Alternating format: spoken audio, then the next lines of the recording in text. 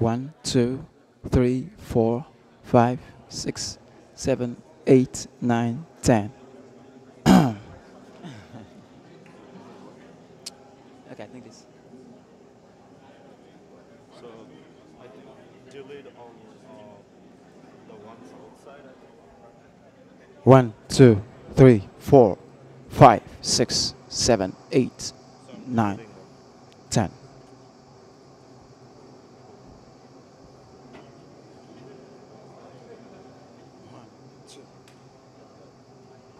1, okay, 2, 3, 4, 5, 6, 1.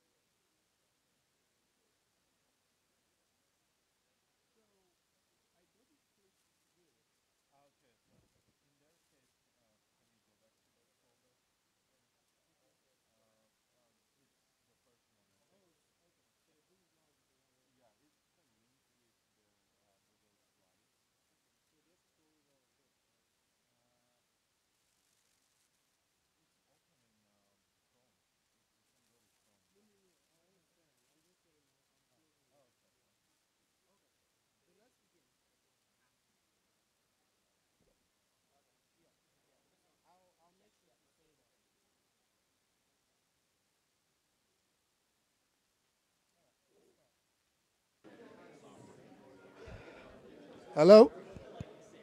1, 2. Okay. All right. Hello, guys. Let's begin. I want to thank you all for coming. My name is Dr. Felix Aware, and I'm the instructor for this class. So, welcome to the Aerospace Engineering Capstone Senior Design Symposium.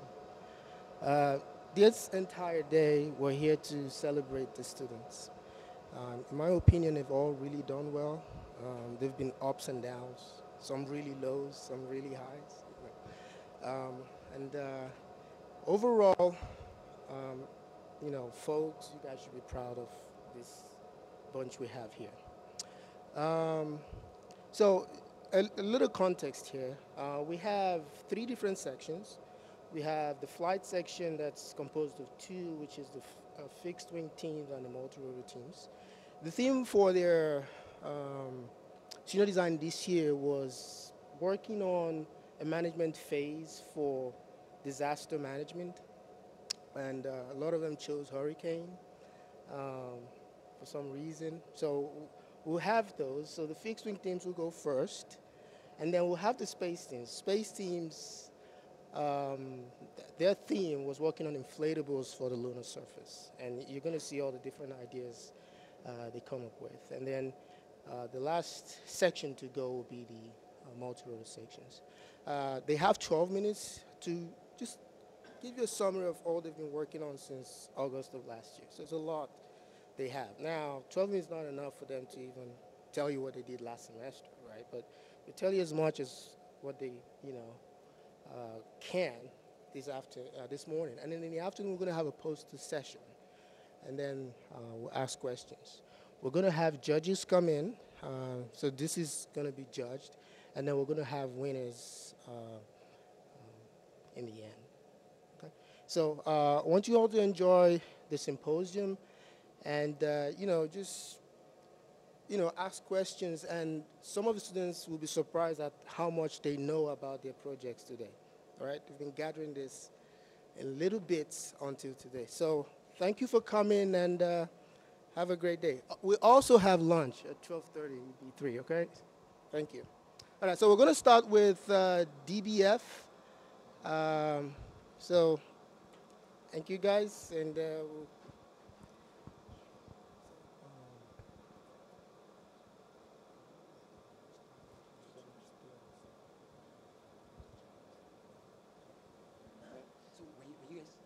When you guys are done, you just stay on this side.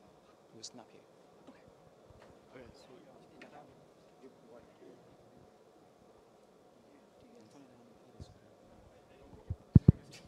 Hello? Hello. Oh, sick. Yeah, I think it worked. Yeah.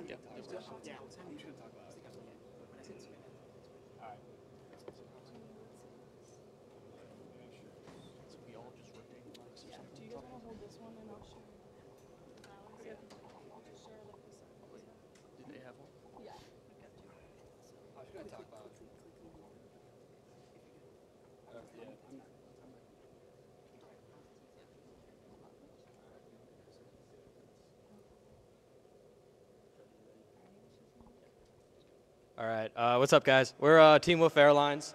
We designed the Wolf line. We're with the AIAA chapter here at NC State, and we're honored to be kicking off the fixed wing presentations today. My name is Alex Elchik. I am project manager and manufacturing lead for this project. My name is Emily Heyman. I'm aerodynamics lead. I'm Rishi Ghosh, and I'm the stability and controls lead. I'm Aaron Hart. I'm Maya Keel, I'm the structures lead. I'm Adev Nandia, and I'm the CAN sim lead. And I'm Nathan Baker, I'm the payload lead. Awesome. So we are team leads of 7 seniors, so we all have our own subsystem. Part of the AIAA chapter here, we have 18 underclassmen that also help out with the project, and we have weekly meetings, and then we also have our faculty advisors and our section instructor. So this year's mission is to design an urban air mobility vehicle. So it has to be able to carry a payload of crew, EMTs, a patient on a gurney, medical supplies, and passengers, and that's to complete a few missions, which we'll go over soon. So really, that requires a urban air mobility short takeoff and landing vehicle, and we are limited to fixed wing, so no eVTOL for this. So here's our concept of operations. As you can see, we've got our missions listed in that top left corner. Your mission 1 is going to be that airworthiness mission. Mission 2 is going to be your medical transport, and mission 3 is going to be your passenger transport. Essentially, the Wolfline will take off within 20 feet. It'll gain cruising altitude, cruise for 500 feet, do an upwind turn, cruise for 1,000 feet. Somewhere along the line, they'll do a 360-degree turn, do a downwind turn, and then land safely back on the runway. The functional block diagram you guys see here is just showing a high-level overview of how the subsystems on the Wolfline interact with each other. The 4 main subsystems include power supply, propulsion, avionics, and flight controls. One of the unique constraints given to us by DBF this year is that there needs to be 2 batteries on board the Wolfline, one exclusively powering propulsion components, and then one powering the flight controller and control surfaces. The next is our design solution. In the top 2 pictures, you can see our completed Wolfline. Left is the real life, top is the CAD, and the bottom right shows the exploded view. So we decided to go with a T-tail, high wing, tail dragger, and single prop configuration for our design because we thought that this would be the best way to get our STOL. And also, one of the biggest things about this plane is that it's a fully composite aircraft, so everything is made out of composite materials like fiberglass and carbon fiber. So some of the main design solution parameters, this table has all of them, but some of the key ones are that we have an aspect ratio of 5.5 and a wingspan of 55 inches. Our overall weight is 13 pounds, and we have a thrust-to-weight ratio of about 0.95. We have a cruising velocity of 40 miles an hour, and at this cruising velocity and at 5 degrees angle of attack is our maximum L over D of 12.41. So one of the big constraints this year is that it has to fit in a parking spot that is 30 inches wide. So it's coming in and out of dense urban environments, so you got to be able to store this thing on the ground. In flight configuration, the wingspan is 55 inches, and in parking configuration, we're able to get it down to 29 inches by rotating the wing. In order to do this, we designed a rotation mount, as you can see in the bottom left of that screen. We have 2 3D printed pieces, one attaches to the wing, one attaches to the fuselage, and this allows the aircraft to rotate, and it has a hole in the middle for wires to channel between wing and fuselage. It is also on top of this aluminum reinforcement plate, which is really thin, but it's able to withstand that load from the wing sleeves that are on the right, which have bolts that go up underneath and lock in. And those wing sleeves are locked onto the wing with the spar, as you can see in that skeleton view right there. It goes right through the bolt sleeves, and so that prevents the wing from wanting to separate from the fuselage and gives us really good structural confidence in the wing to fuselage. So with any major project, you experience failures, and we experienced failures while manufacturing our fuselage. We had to do it a couple tries. So our first attempt was a positive mold. We put our release film on the mold and all that, and we thought it would just pop off, but it didn't want to pop off. So we tried for 6 hours, ended up destroying the mold on the inside, and then by destroying the mold, we accidentally damaged the part. So that part was not usable after that. So we tried the opposite thing, was to go for a negative mold. And so that was a very complex layup process because the positive mold was much simpler because your composite's on the outside, but the composite was on the inside this time. But either due to vacuum pressure or just something else, but the dimensions were not reliable for the negative mold. The corners did not adhere to the corners of the mold, and ended up not being ideal for our payload. Yeah, so after all that, we did end up going with the positive mold, just because we really needed those tight tolerances for the payload and the plywood ribs, which sit inside of the fuselage. And a side effect of the positive mold is that we had to make an incision down the middle to get it off of the mold. But that ended up working out in our favor because we actually needed that incision to get the plywood ribs in. And we also had a forward and aft nose and tail section, which were also made out of fiberglass, laid up on a positive mold. And those are bolted onto the main section with 8 bolts each. So for our wing manufacturing, we decided to go with carbon fiber foam core. So essentially what we did here is we made our own pre-preg with the epoxy and carbon fiber so that we were able to lay it up over our foam pieces that we cut with a CNC hot wire. And we were able to get 2 channels in the foam core, one for the wing spar to go through and the other for wires to communicate to the different control surfaces. So before we laid it up, we put the wing rotation mount pieces in there and laid the carbon fiber over top of it to keep it secure. on the inside, giving us a super lightweight and stiff wing. So next up we have the empennage manufacturing. So just like the wing, we use the CNC hot wire cutter for our horizontal tail, but separately we used a CNC router to make the vertical tail because the CNC hot wire cutter does not do taper. So once we made all of the foam elements for the horizontal tail and vertical tail, we covered them in carbon fiber for extra rigidity, and to attach them together we used the carbon fiber spar and put some carbon fiber on it as well to make sure that they stay in place. So a lot of the components for the avionics and propulsion came straight from the manufacturer, but the manufacturing involved a lot of wire stripping and soldering to ensure that all these components could fit into each other nicely. So for the avionics and propulsion subsystem, we went ahead and used a GPS, an electronic speed controller, a flight controller, a receiver, a transmitter not pictured, a motor and batteries, servos, and then a 16x8 propeller, which you can see in the video. And then the video just went ahead and showed you what that integrated propulsion avionics system looks like. And then in the bottom of the slide is just, again, that wiring diagram. So 2 separate batteries, one for the control surfaces and flight controller, and then another for that propulsion system. And then provided next is a breakdown of each of the payload compartments, each of them being the passenger restraint system, medical supply cabinet, patient and gurney restraint system, and then the crew restraint system. So each of these were needed for one of the 3 missions we had, and then up above is the CAD models, and then the fully rendered and designed real-life models that were used and then implemented and put into the fuselage of the aircraft. So to kick off our verification and validation testing, the team wanted to construct a model in the real flight simulator. And this was basically just to assess the stability of the aircraft and the control authority in idealized conditions. So as you can see by the video, the aircraft was stable and had ample control authority from those control surfaces. The team believes that the simulation fidelity is pretty high as the aircraft behavior during flight testing matched the predicted behavior and handling qualities we saw in real flight. The team even went so far as to recreate a crash experience during flight testing, once mimicking the control inputs and environmental conditions in the real flight sim.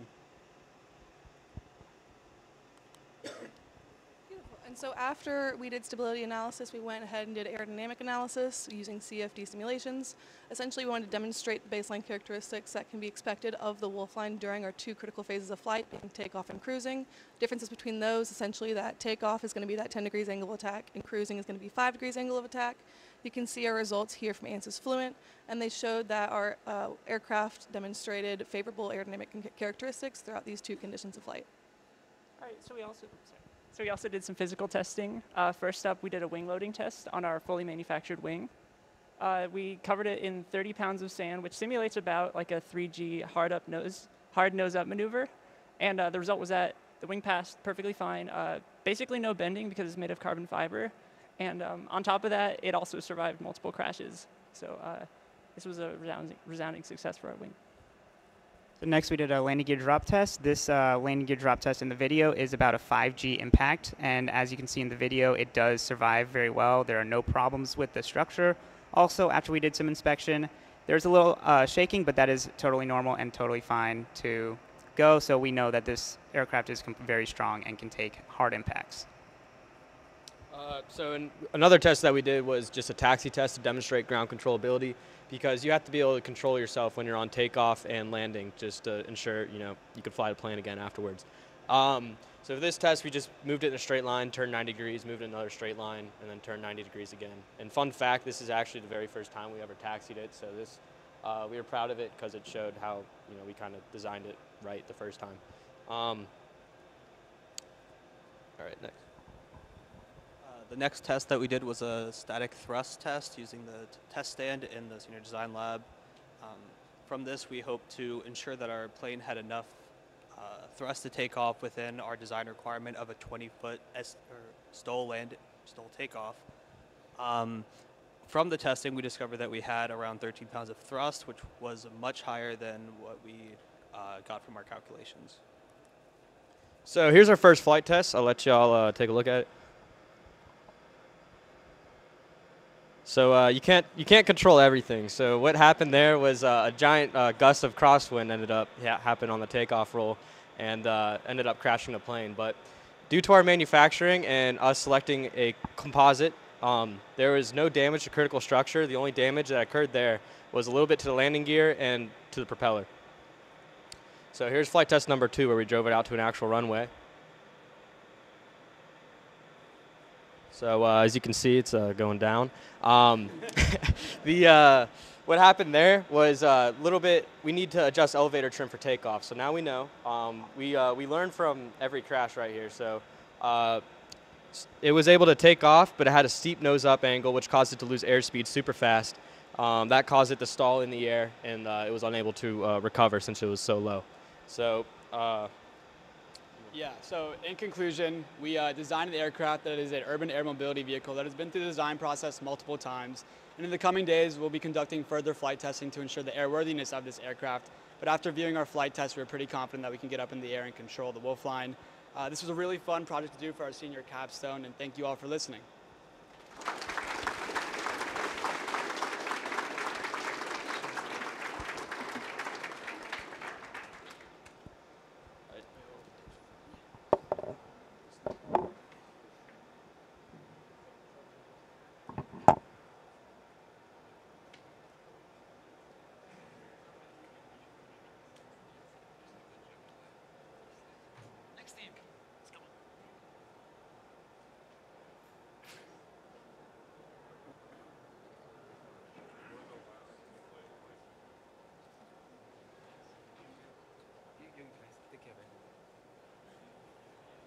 You have 12 minutes.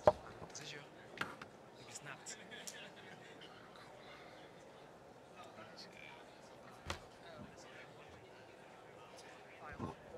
Test, test. When you have 2 minutes, I will show you guys. I have 2 minutes.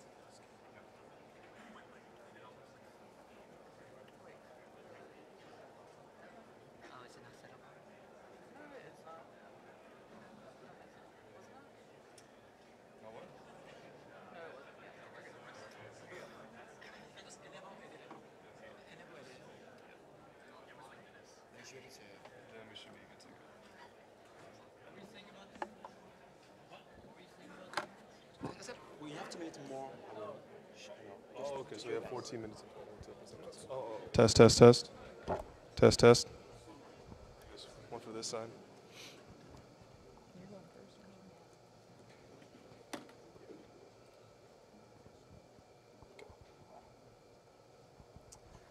Good morning, everybody. Thank you for coming. We are Team SOAR, and we are excited to present our project, Skimmer. And this is what our presentation is going to look like. First, we're going to introduce ourselves, go into a quick description of our project, introduce to you our design solution, show how we manufactured our Skimmer, and then showcase a few tests where we verified and validated some of the capabilities of Skimmer, and then we'll wrap it up with a nice conclusion. My name is Rumere Peleo Casada. I'm the project manager and CAD and simulation lead of this team. I'm Pranav. I'm the communications lead and the aerodynamics lead. I'm Haley Bruce. I'm the manufacturing lead and structures lead. I'm Emily Hughes. I'm the financial lead and propulsion lead. Hi, I'm Victor. I'm the system engineer and the payload and avionics lead. I'm Taimur Chaudhary. I'm the stability and control and test and safety lead. And here's a slide that kind of shows all who was involved into this project. Of course, it lists us and our roles, and also shows our course instructor, Dr. Wary, our section instructor, Joseph Denicky, and our project customers who helped us all along the way. Moving on to our project description, our purpose was to design and manufacture a fixed-wing UAV that functioned as a water surveying platform in the preparation and recovery phases of hurricanes. This project is important because hurricanes are still devastating and unpredictable natural disasters that can be better understood through testing of things like water quality, carbon flux, sediment transport, dissolved organic matter, and other properties of bodies of water. Our goals beyond just designing and building this craft include having it run on clean energy sources, collect water samples, of course, collect surveillance images, and otherwise support these responses. Our objectives, the essential parts of this project, include the remote control ability for this UAV, as well as LiPo battery power, a weight limit of 20 pounds, dimensions no larger than 3 by 5 by 2 feet, controlled stable flight following a hand launch, line of sight piloting, an endurance of 15 minutes, and full payload operation with imaging, flight data, and those water samples. So in order to get a good comparison of the water samples and imaging feed, we have 2 phases of our mission for Skimmer. So there's the preparation phase for hurricanes and the recovery phase for hurricanes. And with each one, we have different sets of inherent risks. So in the preparation phase for the hurricane, we'll be using the hurricane cone prediction provided by the National Hurricane Center as close as possible to the day of projected landfall, and the skimmer will be launched by 2 operators on that day, and it will be fly over like a body of water, like an estuary or a river, and it will collect, it will take video feed and send it to a ground station operator, and it will, at one point, it will go down to the body of water and collect a water sample, at which point it will come back up and it will land, and the water sample will be collected. And then the recovery phase, because this happens post-hurricane, there are increased, as close as possible post-hurricane, there will be increased risks of high gust loading, water debris interference, and precipitation. So all of these are risks that needs to be accounted for. So here's a functional block diagram for skimmer. This diagram shows all the systems, subsystems, and the components within and how they interact with each other with different types of signals. The UAV consists of the control system, propulsion system, power supply, control surfaces, and payload. And they all communicate with the ground control, which consists of a transceiver and the flight controller operated by the pilot. Next, we'll go over the design solution for skimmer. So after multiple iterations of design, we arrived at the configuration that you can see. It is a rectangular wing with a conventional tail, and the dimensions that we chose satisfied our propulsion and our stability and control needs. On the bottom left, you can see a table with some of our more important parameters, such as a 15-minute endurance, 1-mile range, with a 7% static margin, which is important for stability. So for our skimmer's internal structure, our UAV is unique in that it's primarily made of wood. So our fuselage is primarily birch. You can see in the picture in the top left, it's birch longerons, bulkheads, and formers. And in the top right, you can see we have a primarily wooden wing. There's 2 spars. They are pultruded carbon fiber, which was chosen for its good flexural rigidity. And then the empennage, the vertical and horizontal tail, they're both wood as well. It's balsa wood for both the wing and the empennage, but the wing boxes are of ABS coating. So moving on to the payload, as mentioned before, the 2 main goals of skimmer is to be able to take high quality images of wet and dry terrain and to be able to collect half a cup of water or around 100 grams of water. So the first goal, super easy, just slap a camera on there, turn it on, and then if your plane is stable, pictures are going to turn out fine. However, when we were going to collect the water, we decided to go for a unique, non-conventional way where we decided that in order to collect the water, we were going to use a high-powered vacuum. And to reach the water, we were going to deploy a carbon tube, which acts as our collection tube, into the water as skimmer is skimming, hence the name, across the water at its cruising speed. And that 55 kilogram servo that you see on that diagram enables to not only deploy, but to be able to maintain that connection into the water without the carbon tube bouncing back up or otherwise damaging the plane. Moving on to the manufacturing phase of skimmer. Most of the components that we needed to assemble and manufacture skimmer were either laser cut or 3D printed. All the wood components, as mentioned, of the fuselage, the wing, and the empennage were laser cut, and you can see me operating the machine at the entrepreneurship garage. The rest of the components, including the mounts, the wing box, and the empennage box, were laser 3D printed. We used PLA filament for most of it, except for the wing box, for which we used ABS to give it the most structural integrity possible. And for our assembly process, as we said, most of our components were made out of wood. So we had to epoxy everything together, and that will include the wing, horizontal tail, and vertical tail. Then once we epoxied everything, we'll put the option coating on and assemble all the avionics inside the fuselage. And here is the manufactured skimmer with the ultra code, so you're unable to see what inside. The following slides are dedicated to our various subsystem tests. Propulsion testing was intended to determine the amount of thrust our system was able to produce and check the compatibility of the components listed to the right and ensure that we had installed them properly and were using them properly. Through static thrust testing, we determined our maximum available thrust was 15 pounds at full throttle. Our thrust to weight ratio as a result was 1.16, which is very high, and we had a flight endurance of approximately 15 minutes conservatively. In order to show that skimmer could survive the flight conditions that we imposed on it, we had to conduct a static wing loading test. So this involves turning the plane upside down and placing loads on the bottom surface of the wing. These loads were consistent with our flight envelope diagram, so it's a velocity versus load factor diagram, basically the maximum load that we expect skimmer to achieve, whether it be from gust loads or fast turns or sharp turns. So the highest load factor we determined was 3.8 Gs, and so we loaded the bottom surface of skimmer with sandbags in order to simulate this load, as you can see, and the maximum deflection we achieved was 3/8 of an inch, and there was no detrimental distortion, no static deformation, or no deformation of the wing, so it was a successful test. So to ensure the stability of skimmer, we've carried out a physical determination of the CG location as well as an AVL analysis for the dynamic stability. On the top right, you can see skimmer being mounted on 2 skills at the front and at the back. This was plugged into an online eCal calculator. The advantage of this was it told us initial ballasts we might need to use to adjust CD location. On the bottom, you can see a plot of the eigenvalues for the dynamic stability, and you can see that for the most part, the longitudinal and the lateral modes were all satisfied, apart from the spiral stability, which is expectedly unstable. And so for skimmer's goal of collecting water, we really wanted to see 2 things. One, is the vacuum powerful enough to collect the water from that height? And so the test that we used to conduct, the test that we conducted to prove that and to test that is this water sample collection test. You can see the diagram of how we calculated the mechanical power. And in the next slide is the video of us actually performing the test, and you can see that it's successful.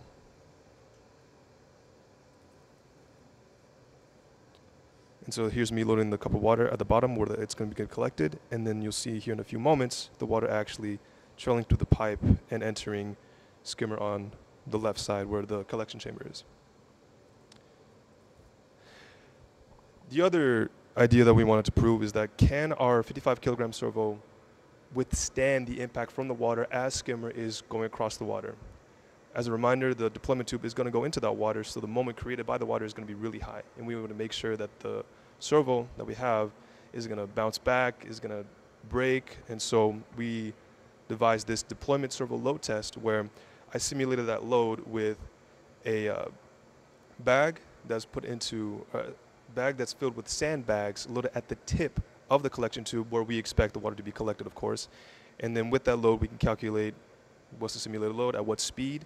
And here is a video of the test of us conducting it. And we can see that when we loaded the sandbags, the servo experienced little deflection, or the collection tube experienced little deflection and was able to maintain that weight, giving us confidence that if this were to be actually deployed into the water, it would perform as expected. And there you can see it deflected just ½ an inch, and it maintained that for the duration of the test. In conclusion, this product is going to be very applicable in the preparation and recovery phases of hurricanes to collect that valuable data of water samples and to take high quality image of the wet and dry terrain to be sent to first responders so they can use that highly valuable information in their missions. And looking forward, we have a flight test this Saturday, not this Wednesday. I apologize for the inaccuracy. We did do a flight test earlier, about 2 weeks ago. It was unsuccessful for a multitude of reasons. AIAA mentioned that there was a lot of gusts that day. It was very, very windy that day. And there are some things that have to be worked on, such as, the landing gear has to be corrected. There's a few things here or there, but the plane was fixed, and we are looking forward to fly this Saturday. That is all. Thank you so much for listening, and we're ready for questions.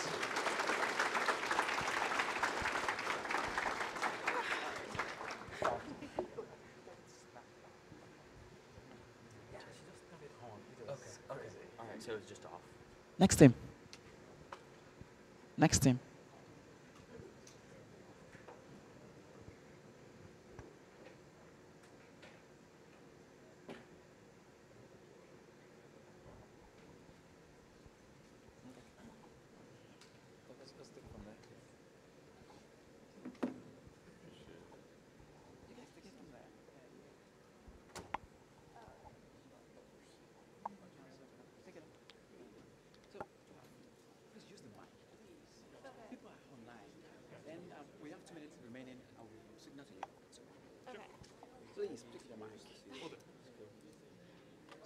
need to write down multiple geometry. This is one. Y'all, I'm going to introduce myself first after the first slide, and then hand it off to I think they said that one's working as well.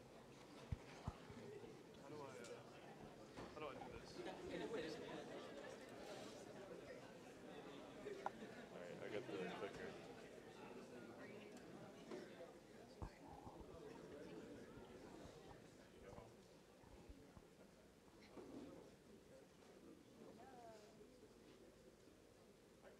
Good morning, everyone. We're Team Penny Pinchers, and we'd like to introduce you to AIM, the aerial backup enabler. So, introduce ourselves. I'm Brandon Williams, the payload lead and project manager. I am Elise Schubar. I'm the propulsion lead and the system engineering lead. I'm Reed Garcelon. I'm the CAD and simulation lead and manufacturing lead. I'm Alex Dutter. I'm the stability and control lead and the financial lead. I'm Hedy Sabah, the aerodynamics lead and test and safety lead. I'm Eve Fulton, the structures lead and communications lead. So to overview our project, our goal was to design and manufacture a fixed-wing unmanned aerial system to aid search and rescue teams in natural disasters. And our goal was to assist in that by providing live camera footage of the area being surveyed, all the while being able to transmit the GPS location of the aircraft and those people. Some of our goals for our project was for ABE to be hand-launched and easy to pilot, for it to fly over a significant portion of the disaster area, and to facilitate a more efficient disaster relief process.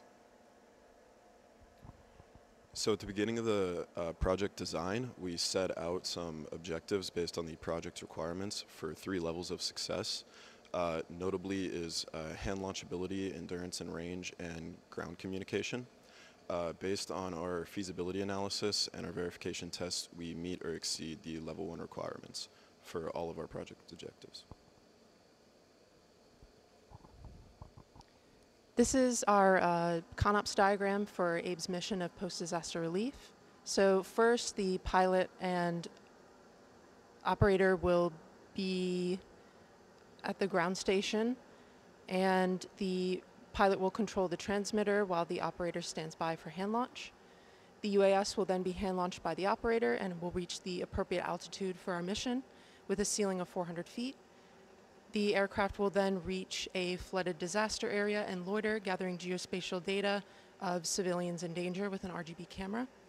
The UAS will then return to the ground station while transmitting the civilian location to the ground station, and it will finally travel back to the ground station after an operation time of about 15 minutes. So here's our design solution for ABE. On the left shows our assembly, and on the right is an isometric view of the 3D CAD model. So here's an exploded view labeled for all of our parts. We have a twin boom design connected by the horizontal tail, and each with their own vertical tail. We have a rectangular truss structure for the fuselage, and a foam core for the wings with a single monospar. Here are also the geometric specifications of ABE. We concluded these geometric specifications using XL45, flight stream, and AVL to meet our mission design requirements. And the general geometry that we want to highlight here is the aspect ratio having 7.2, span of 5.9 feet, wing area of 4.7 feet squared, and a taper ratio of 1. And also here's the system specifications of the UAS that we created. We had a wing airfoil of NACA 4414, a horizontal tail and fin airfoil of NACA 0012, and a CL alpha of 4.77 radians, and a thrust to weight ratio of 0.86. So here's a functional block diagram of the entire UAS. You can see that the pilot will be inputting control into the radio transmitter, which will be received by the receiver and input into the flight controller. From there, control inputs will be distributed out to the ESC, which will throttle the motor, and out to the servos, which will control the control surfaces. And all of this is being powered by a lithium-ion battery through a power module. And here's a more detailed version of the avionics specifically. And as you can see, the flight controller is the hub of the entire system. And that's inputting the telemetry data through an SIK telemetry radio out to our ground control. Now we'll talk about the evidence of feasibility for propulsion as well as stability and control. So first for propulsion on the left, we have various plots of propulsion parameters. Given our cruise speed of 58 feet per second, we were able to get estimates of available power as well as endurance and range and rate of climb at our flight speed. The results of this show that our aircraft has enough available power to maneuver in flight as well as satisfy our lower level requirements for endurance and range. And on the right is our stability analysis conducted in Athena Vortex Lattice, as well as Flight Stream. On the bottom is the model used to do this in AVL, and on the top is the parameters that it spat out. Most notably, the CM alpha is negative, indicating a positive pitch longitudinal stability, and CL beta and CN beta are negative and positive respectively, indicating roll and yaw stiffness are both positive. And to make sure that ABE meets our mission design requirements, at least aerodynamically, we created a high fidelity CFD model. And as you can see here by the flow chart, this is how we conducted it. We created a mesh of the CAD model, made sure that the mesh meets our meshing criteria, like a Y+ value of less than 1, make sure the boundary layer is accurately recognized, and then we see design requirements if they are met or not, and if they are, we post-process the results. And here's a chart that shows how this was conducted. So as you can see here, we had a Y+ value of 0.37, so the boundary layer was accurately represented with this CFD model, and you can see the mesh of the UAS as well. And after that, we post-process the path line visualization at trim angle of attack to make sure that there's no flow separation occurring at any point at the UAS. And we also benchmarked ANSYS against XLR5 flight stream to make sure that there's not a large discrepancy between those results. However, we were expecting some discrepancies in drag since ANSYS Fluent takes into consideration the viscous effects. All right, so for our structural feasibility, we did a MATLAB analysis on the spar, and we were looking at the stresses and deflection of it. And then we did FEA on the wings and booms at 1 and 2.5 Gs, and all of our factors of safety were within a reasonable limit. So here's our manufacturing process. Kind of tells a story from the top left to the bottom right. First, we used the hot wire CNC to cut our wing sections out of XPS foam. And then the top middle is the wing boom spar assembly. It really shows the rigidity of the aircraft and its skeletal form, and how the boom, the spar connects through each boom. And then on the top right is the truss and wings all put together, and in the bottom left is the one of the wings getting laid up with carbon fiber. We did 2-ply 2x2 twill for the carbon fiber.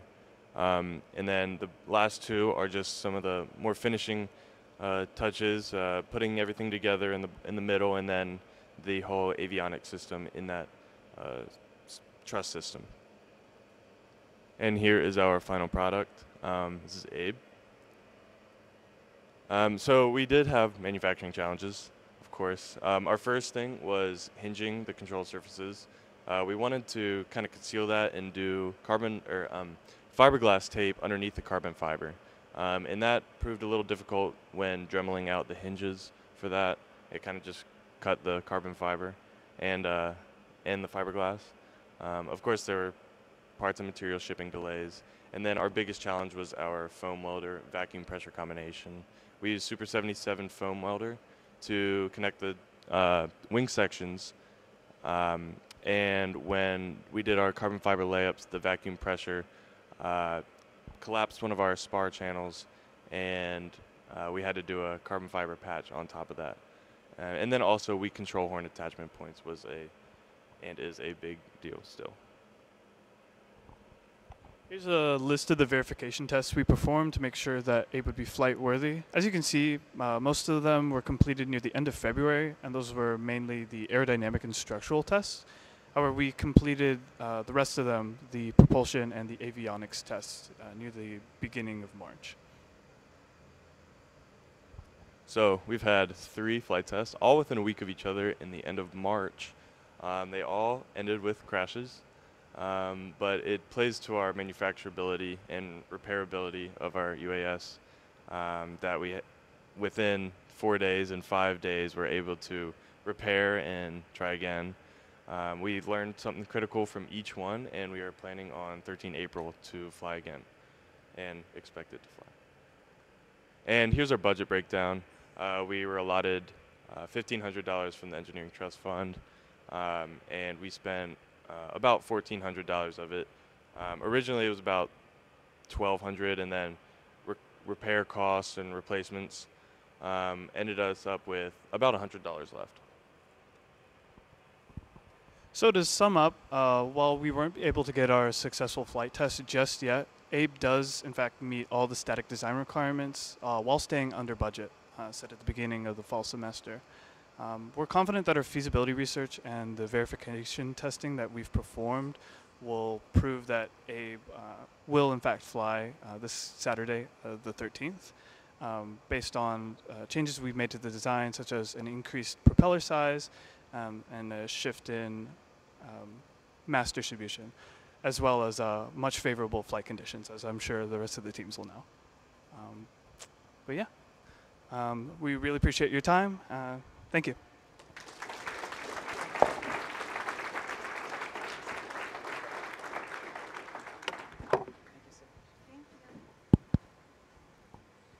Next team.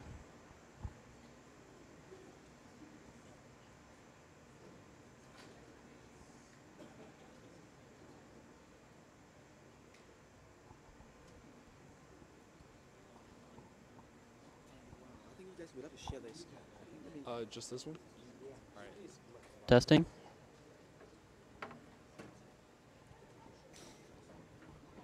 I'm probably going to go first. So. Tobias, he does the intro.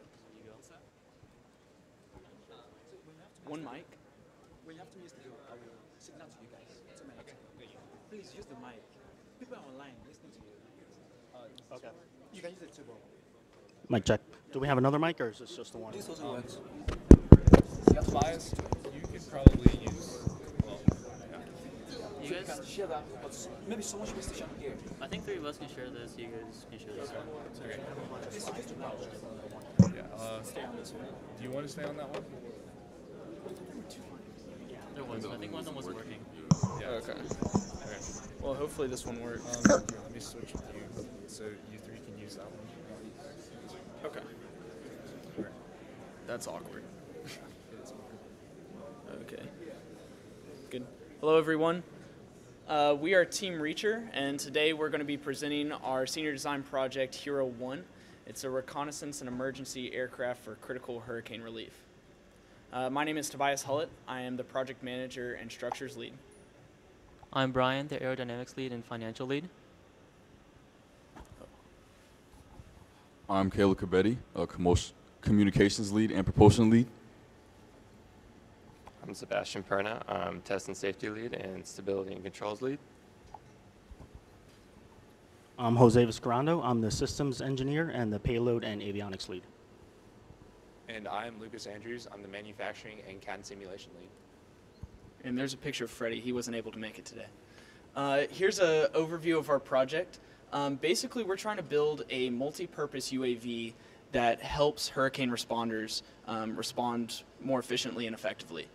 We're proposing a UAV with float capabilities and VTOL capabilities, where it's able to take off and land on water, survey areas, find stranded individuals, and provide them with communication and supplies.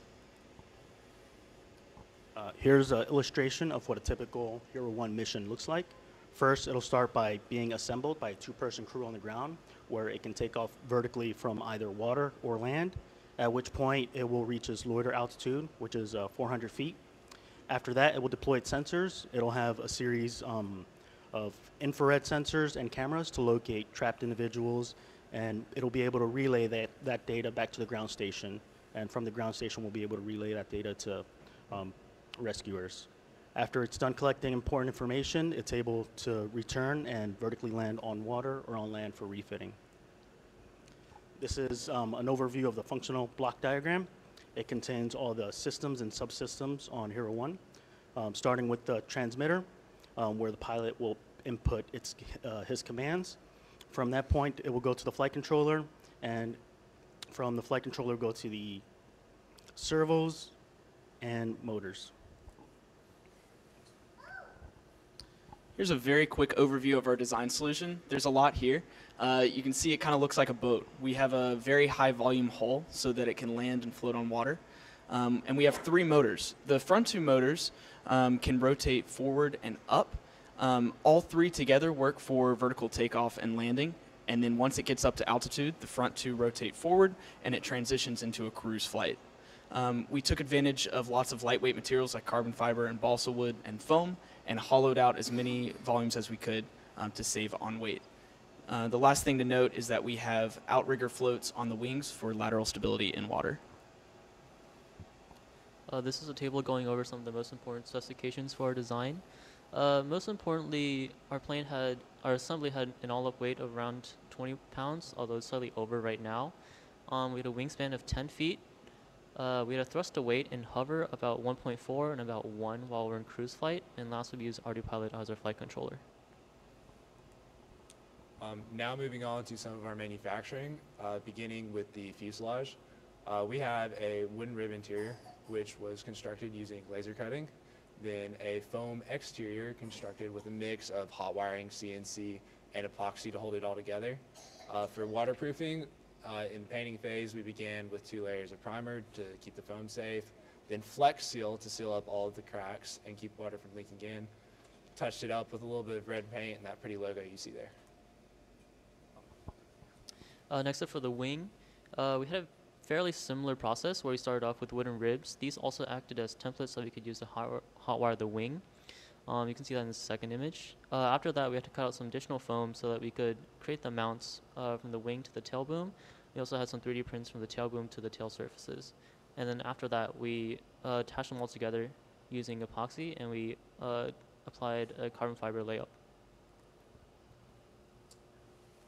So this is the avionics manufacturing, and for the most part, it was plug and play. First, we started with the flight controller, soldering on the pins, and actually updating the firmware. Since we are a forward flight aircraft and a VTOL aircraft, that was kind of a little difficult to do, but we were able to do that. After we updated the firmware, we went ahead and installed the different sensor systems, which consist of the airspeed sensor, the GPS, and the transmitter. After that, we went over to the mechanical systems, installed those, which included servos for all the tilting systems and also for the ailerons. And lastly, we installed the motors and tuned those as well.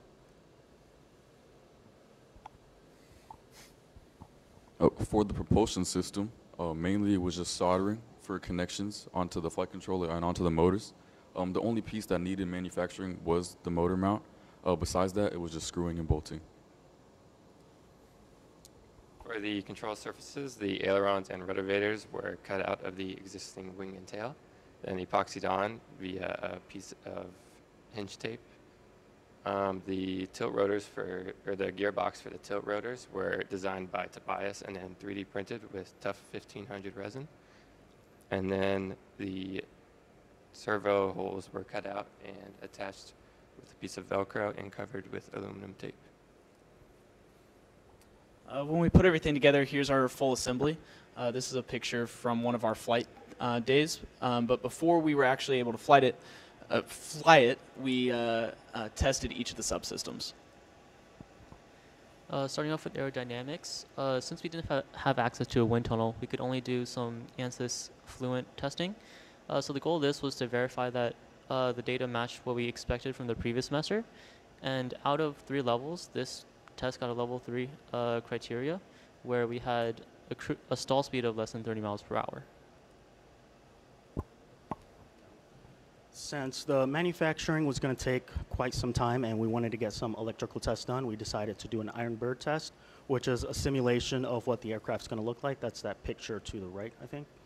And using the Iron Bird rig, we were able to test the tilting mechanisms, we were able to test the airspeed sensors, the GPS, and the camera, which streamlined everything for once the actual aircraft was done, we were able to just plug everything in.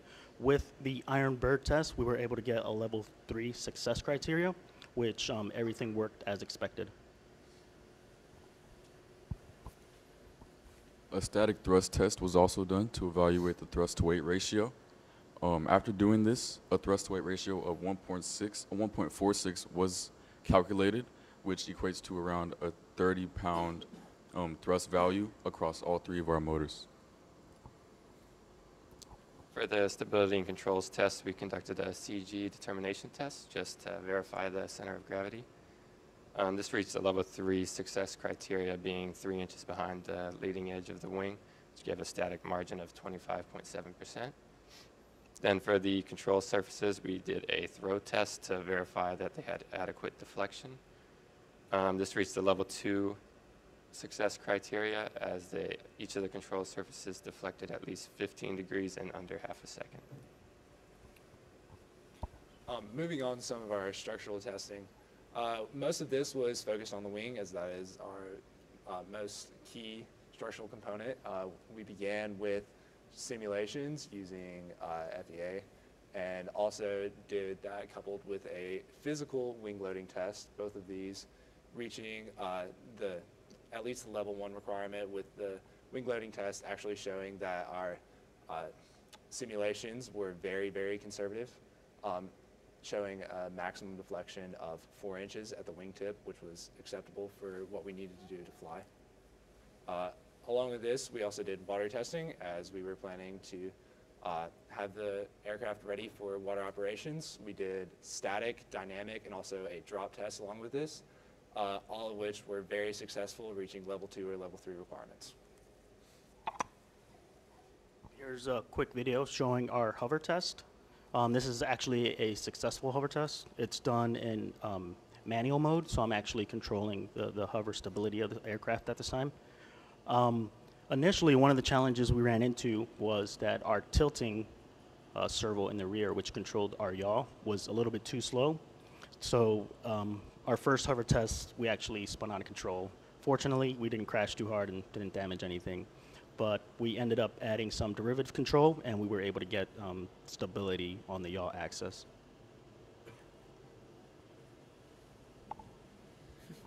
Thankfully, with our hover test, we didn't have to worry about too bad of a crash. We'd go up and then come right back down. It's when we tried transitioning to cruise flight that we had some issues. So the first flight test day, we did a hand launch, and the winds were crazy, and we crashed. Thankfully, we were able to rebuild in a week. Later, we were able to achieve successful cruise flight and successful transition from VTOL to cruise flight. Again, rough landing. That's just going to take some practice, but we were able to rebuild in a week. And here are some images showing our successful flight. And this is an actual video. Here I take off vertically. We have pretty bad winds. The winds are kind of taking me there. And then I just decide to go with the wind. And right about there is where I transition. Lost a little bit of altitude, but I was able to recover. And now it's in the middle of transitioning. So while it's transitioning, the rotors only move forward to 45 degrees until it reaches sufficient airspeed to go into forward flight. And now it's flying like a dream. It flew really well. It was really controllable. The only downside, it was very windy that day, so that kind of made it hard to fly. And with a similar prompt to Senior Design, the Reacher UAS was submitted to NASA Gateway to Blue Skies. We applied a more detailed concept of operations and more advanced reconnaissance technologies. Happily, we were selected, and we will be going to Ames Research Center to present in May. Overall, over the past 7 months, even with the $1,500 budget, we've been able to design and build a beast of an airplane. And it's able to float, hover, and fly. And so we believe that the combination of these 3 modes will help revolutionize hurricane response systems here in North Carolina and around the world. Thank you to Dr. Aweri and Joseph for all your help this semester, and customers for all your guidance and questions. It's great to be a part of this project.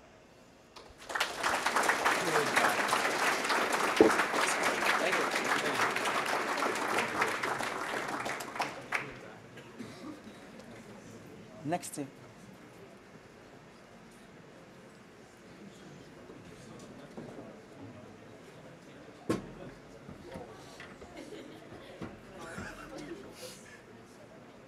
Is this a little quicker? So, Is this a little quicker? yeah, I think so. Yeah, Next. Man.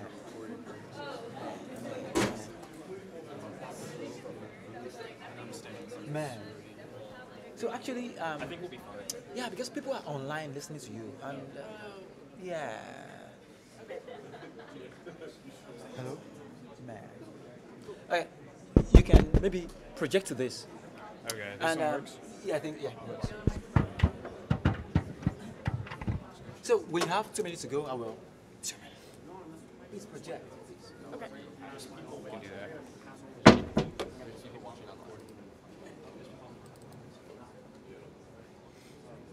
Oh God, where did it go?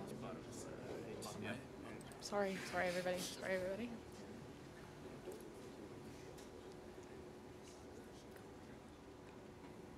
Morning, everybody. We're Team Catch 6. We're here to present our design solution for the Storm Runner. This is just the presentation outline. Nothing new that we haven't already seen. So my name is Noah Dean. I'm the project manager as well as the structures lead. My name's Chase Lord. I'm the systems lead and I handle payload and avionics. My name is Casper Serrano. I'm the communications lead and the aerodynamics lead. I'm Alex Strahan, manufacturing lead and stability and controls lead. I'm Bryce Potter, the financial lead and the CAD and simulation lead. And I'm Madeline Aver. I'm the test and safety lead and propulsion lead. This is just the organizational structure. Same thing from last slide, as well as it introduces our customers and course instructors. This is our project description. The purpose of this project is to create an unmanned aerial system that can accurately collect data necessary for hurricane analysis post-disaster, in addition to relaying that information to first responders. These are our project goals. Our vehicle will be easily deployable and require minimal human support. It will be powered by a clean energy source. It will be able to capture detailed images of inaccessible areas, and it will collect accurate flood and tidal data. These are our objectives. Our UAS shall be hand-launched from above head level. It shall have a successful landing with minimal damages. It shall be able to take and store images. It shall be able to cruise for at least 10 minutes, and all subsystems shall be powered by batteries. This is our concept of operations. So first you begin with assembly. The UAS will then be hand-launched and climb to a specified altitude not exceeding 400 feet. It will then fly to the area of interest where it will loiter and collect data. After relaying that information back to the ground station, it will return, descend, land at the area of launch, and then we will then recover the UAS and hold a debrief. This is our functional block diagram. It's a high-level overview of our system and system components. The pilot will always be in line of sight of the aircraft. Their inputs are sent to the RC receiver in our avionics hub. We have a single large LiPo battery powering all subsystems on our aircraft. This includes propulsion, avionics, as well as all of our actuators for the control surfaces, and our payload is just our camera. This is our electronics functional block diagram, just going in a little bit more detail here about the avionics systems and all their connections.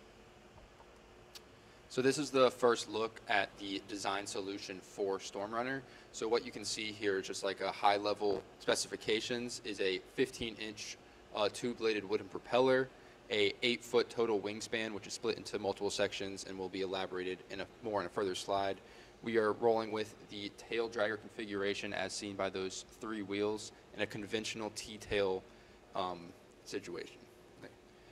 So for the CAD model, a couple of those dimensions I already talked about. We have the 8-foot wingspan, which can be seen in the right image, as well as the 15-inch propeller and a 20-inch horizontal tail. A couple of other important dimensions include the overall length of Storm Runner being just over 3 feet long and the vertical tail being at 7 inches. So taking a look at the exploded view of Storm Runner, we can see the split section of those wings. So we have 3 distinct sections of these wings. They're made of a foam core with a fiberglass layup.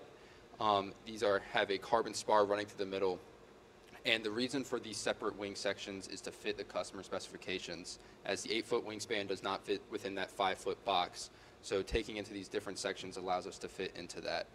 Additionally, this connects to the structure of Storm Runner with a 3D printed PLA filament plate, which is mounted using hardware and other screws. And this mounts directly to the semi-monocoque birch structure. So this structure can be seen in the bottom part of the image and is supported with additional PLA filament hull supports. So these hull supports provide additional rigidity and connection points for the various applications of Storm Runner, being the wing and the empennage, as well as the landing gear. These are just some very basic system overview metrics of the Storm Runner. We do come in under that 20-pound weight limit at just around 11 pounds. As Bryce mentioned, we do have an 8-foot wingspan, and then our motor produces a 0.8 to 1 thrust to weight ratio, and these are just some additional metrics about our propulsion systems and otherwise. So moving on to our manufacturing here, this is where we really started to see what we could actually build compared to what we designed. And that really comes into play here when manufacturing the wings. The initial design, or the thought process behind that, was to get that CNC cut. I mean, the wings have tapers, so it's hard to make sure that the entire airfoil is consistent over the whole thing. So the way that worked is the top and the bottom half were both designed.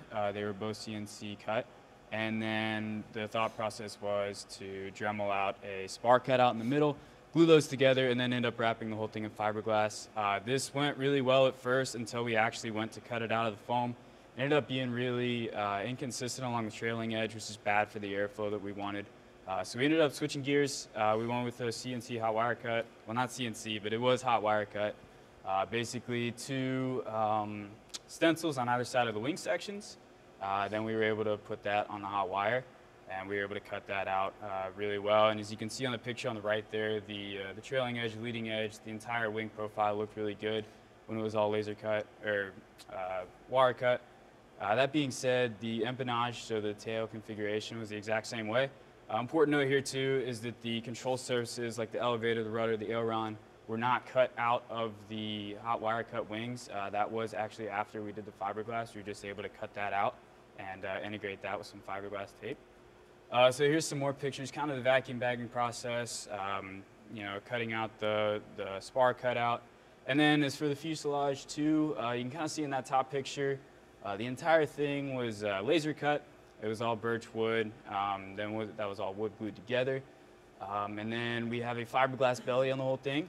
This was for rigidity's sake. It's a little bit different from our actual design solution because the design solution featured the entire thing being wrapped in fiberglass. But we went with this. It was a lot easier, and we weren't sure we were going to be able to keep the same shape across the entire fuselage. So with that being said, once everything was integrated, it was wrapped in a final layer of monocoat. This was to ensure steady airflow across the whole thing. And then as for those 2 pictures on the right there, that's the avionics. That's all put together. So you can see the battery, the ESC, all the wiring kind of leads into that center part of the entire aircraft.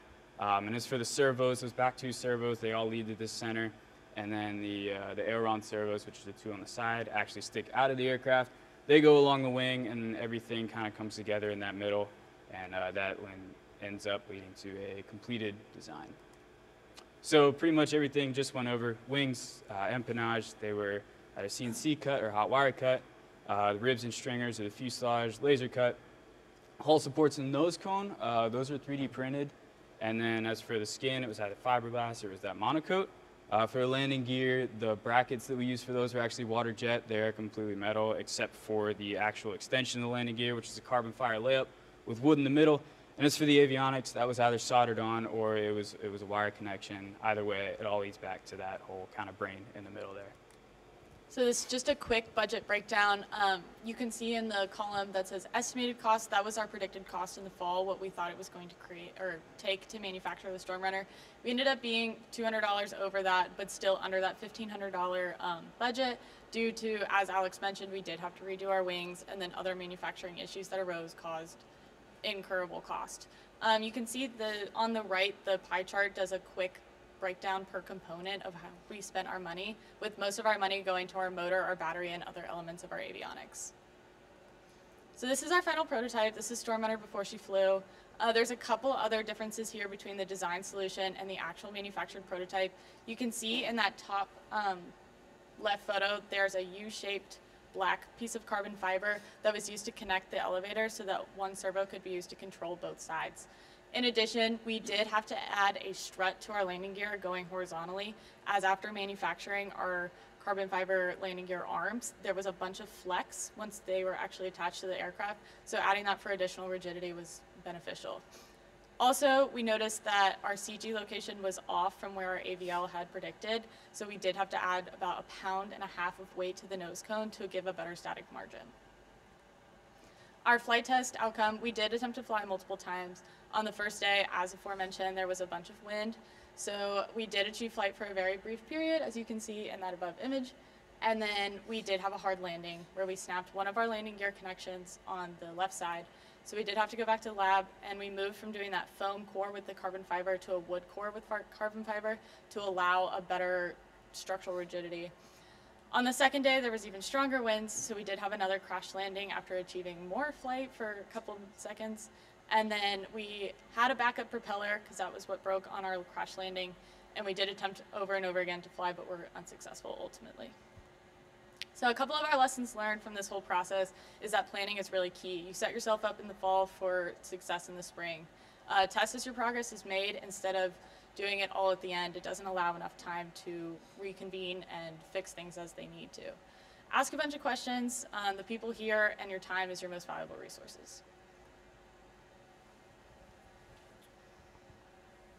So for our benefit to customer, there's a positive impact to first responders. A lot of times the satellite imagery available to them is generally pretty low quality, and then sending manned aircraft in the sky puts human lives at risk in those situations. Our solution rectifies both of those issues. Our design's pretty low cost. By remaining under budget, we allowed ourselves some leeway for repairs after flight test. But from a solution standpoint, this allows us to make improvements in some areas. Our solution is also pretty versatile. It can be modified to accommodate a wide range of missions from recreational to payload delivery. I'd just like to say thank you to the MAE department for their guidance from a high-level standpoint, and also to the instructors for answering questions at a system level. Also, thank you to some of the teams. We, I think, grew. Yeah, thank you.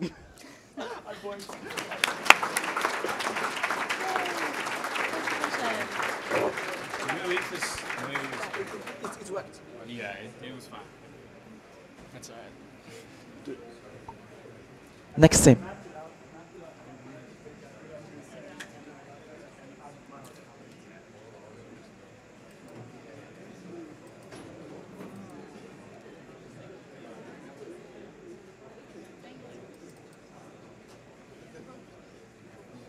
Lunar eclipse. The lunar. You're the best. Hi. So please. We can't segregate that girl. No, we can't do that. We gotta integrate. So you guys are mine. You're mine. Just if I face if you are scared. What? So let's use the mic. People are online. So we need to scoot down. People are online. Yeah, let's go down. We have 2 minutes to go. I will. Okay. We have 2 minutes to go. That's it. We have 12 minutes, right? Yeah, 12. I guess I have. Well, we have to do this. Yeah. Which Do we one need to goes? scoot down more, or are y'all good? There's 7 of us, so put the 4th person in the middle.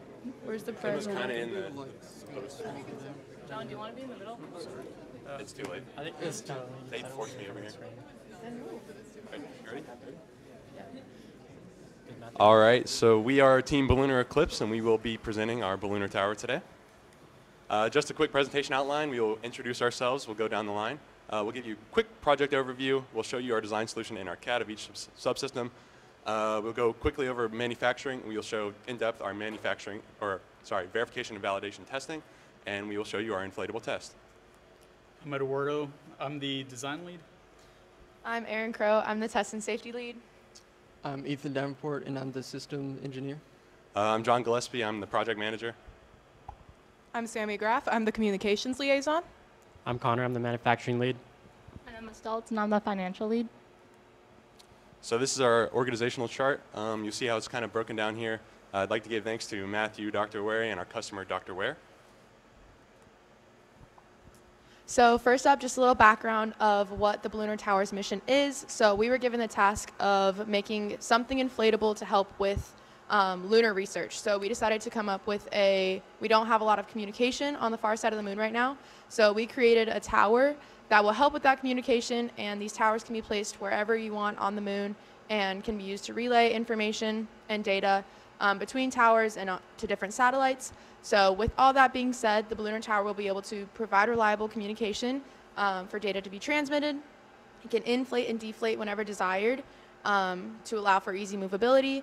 And with that, everything can shrink down into one storage box so that astronauts can put them on rovers and they can be deployed in that way. So here's a little bit of our overall concept of operations. As you can see, first up we have the launch. So the Ballooner Tower will be loaded onto Artemis. It will be launched from Earth. It'll go into transit to Gateway. It'll dock on Gateway. Once it's there, it'll land on the moon. Astronauts can then put it onto rovers and drive them to the different locations that they would like to deploy the towers. At that point, activation can be completed and the towers can be expanded and transmission of data can be started. So here's a little bit of con-ops for our actual tower. We have a few main structures that I want to go over. So first off, we have our expandable tower structure. This is the rigid structure that provides some, like I said, rigidity and structure to our tower. This is made out of telescoping poles, so there's that. We also have our inflatable, which is what gives the tower its height. So this inflatable shrinks down into our movable box and will expand our tower upwards, giving it its height. This inflatable is stored inside the structural base, which houses, like I said, our inflatable when undeployed, as well as our electronics and anchoring system. That being said, our anchoring system is used for stability, so these are grounding anchors that are screwed into the ground to provide stability and can be used for micrometeorite impacts and stuff like that. And then lastly, we have our radio dish, which is used for data transmission. Lastly, we have our functional block diagram. So this kind of just shows our 5 main systems and how they're all integrated together to create a successful mission. As you can see, we have power and electrical, thermal control and survivability, payload, communications, structures and mechanisms, and we'll go over into these subsystems in a little bit more detail. Here we have a side-by-side comparison for the CAD models. So we have on the left the preliminary and revised CAD models, and on the right the actual finalized design. A couple things to know for the CAD models. We swapped over the antennas. So originally we had a dish antenna. We swapped over to a Yagi-Uda antenna, which would be best suited for our purposes. Another thing to know is the grounding anchors. So we reduced the size just for ease of deployment and to best fit the size of our box. And another one to note is the accessibility. So we originally had half a panel to be able to access the entire structure. Now we have a full panel on both sides that we can easily open up, access all the components, be able to repair everything. And that should be it for that. For the internal, we have just a minor difference. We have a aluminum box on the top that houses the inflatable. And underneath that, we have the pressure gauges and everything that correlates to the compressor as well. For manufacturing, we water jet cut all of our aluminum. From there, we ended up welding it all together, and we drilled holes for panels and for all of our internal components so that we could then install them inside. We then 3D printed most of our gearing components for our grounding anchors. That involved PLA. And then we created the inflatable by cutting nylon and then cross-stitching and then silicone sealing it together in order to get our inflatable structure. For the verification and controls, we found the maximum before and after of the motors when measuring the drilling legs. What we need to find is the torque and the stress for each individual component. We used a tachometer and some other instruments to measure these results. And we made a peg leg of some kind using recycled wood from the lab, and then placed each individual drill leg inside the box, where we would then tweak and adjust to our liking. So to test the structures and materials, for our components. We originally did a structure stability test, so this just determined the deformity under a 9 kilogram vertical load on the actual box structure. So this test passed as no major visible deformations occurred.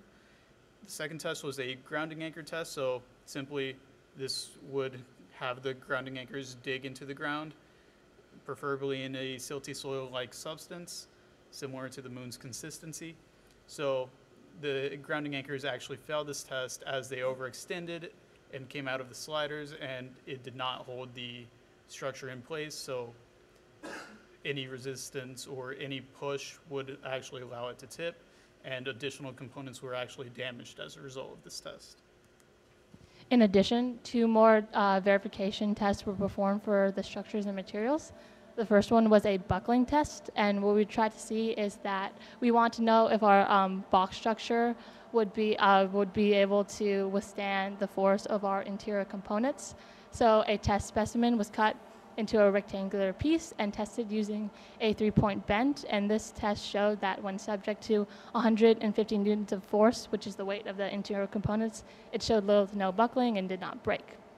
For the second test, a pressure test was used for our preliminary design to see how much PSI our test inflatable could withstand. And so a rectangular prism of our first design was cut into and sewn using like the stitches, and this test showed that when subject to 40 PSI, that it did not pop. Yeah, and so for power and electrical, I had to power four fans, 4 motors, and originally we were going to power a vacuum/compressor. Due to budget constraints, we could not go with that. It was way too expensive. So we did cut that, and we ended up going with a portable air compressor for your tire.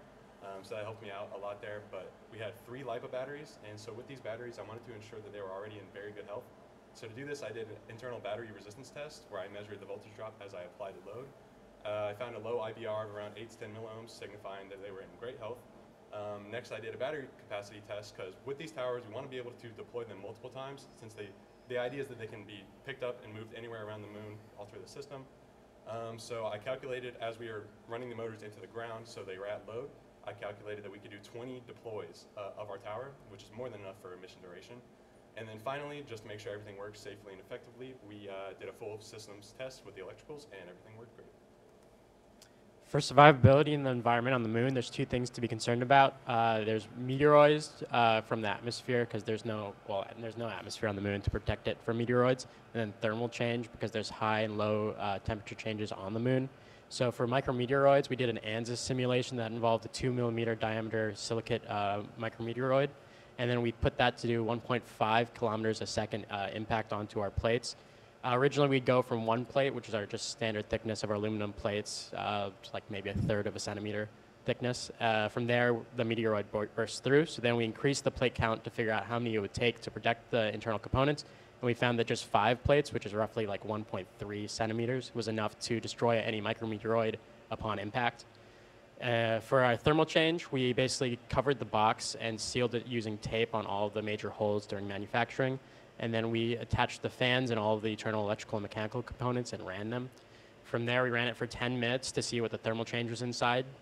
From there, our average temperature inside the box was 76 degrees Fahrenheit with a decrease over time, which is good for the internal components just in a nominal temperature, because the electronics need to be anywhere from -40 to 104 degrees Fahrenheit to survive.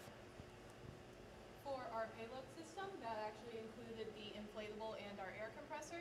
So in order to make some verifications, we did a test for the rate of inflation and a leak test.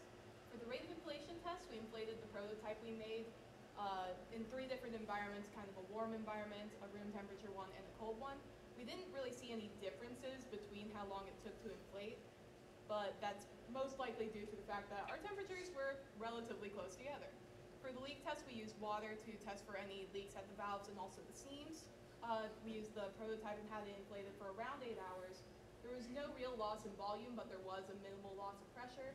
This did prove that if we did this at a larger scale, which we then did for our inflatable, we'd be able to use the same methods of the zigzag stitch and sealant.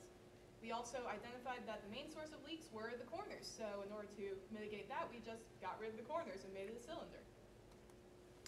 For our final inflatable test, you can see here our inflating on the side.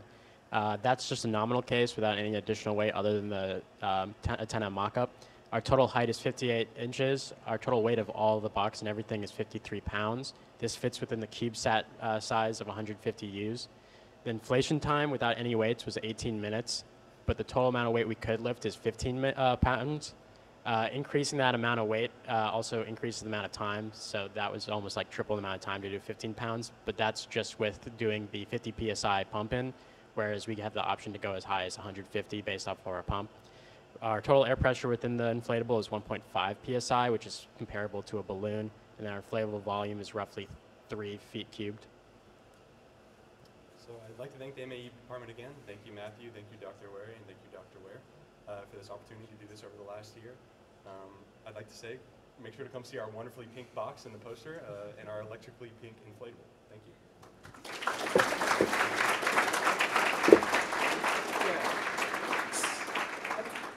Emma. Okay.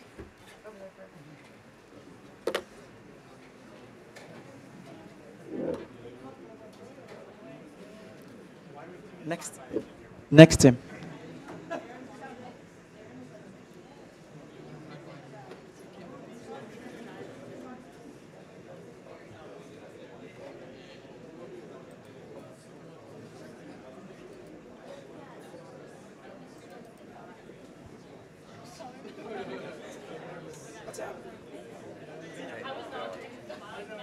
I know this is not working. Please just pass it around. This one. That's good. Are you sure? It works. All right. We have 2 minutes to go. Just 2 minutes. You're gonna let us know when the 2 minutes go? Yeah, I'll let you. Okay. Hold on. There you can.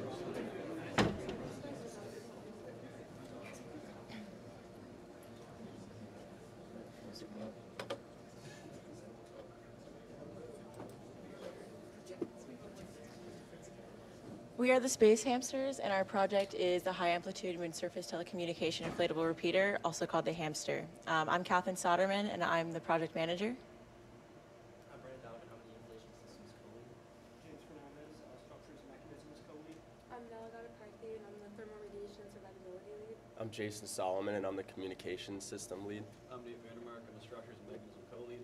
And I'm Sam S., and I'm the Power and Electrical lead. So our project overview was to engineer an inflatable technology to be used on the Artemis mission for astronauts to use on the moon while maximizing the volume and weight ratio. So our design solution was to create an inflatable communications tower.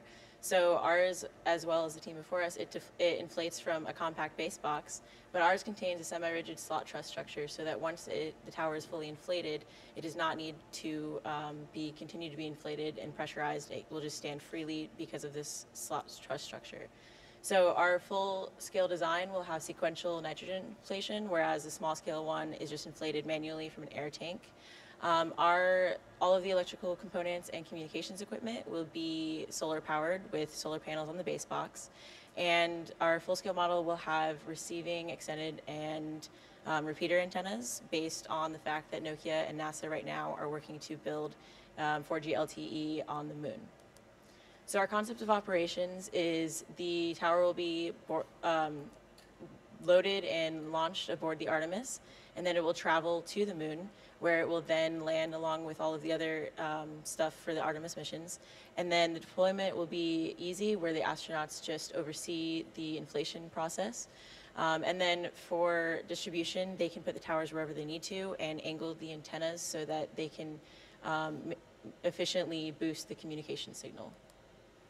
So this is the functional block diagram. Here you can see our 5 main subsystems, which are the power and electrical, the structures and mechanisms, the communications, inflation, and thermal radiation and survivability, and you can see each of their respective components. So this is an overview of our small-scale prototype. So number one is the triangular ring slot truss structure. This is the main structure of our tower, and it sits within the inflatable bladder. So number two is the tensioner spools. We weren't able to fully integrate them into our prototype, but the tensioner spools have the purpose of applying tension on each of the four sides of the tower. That way it inflates upright and doesn't tip or anything. Number three shows our base box, which houses all of the inflation and electrical equipment.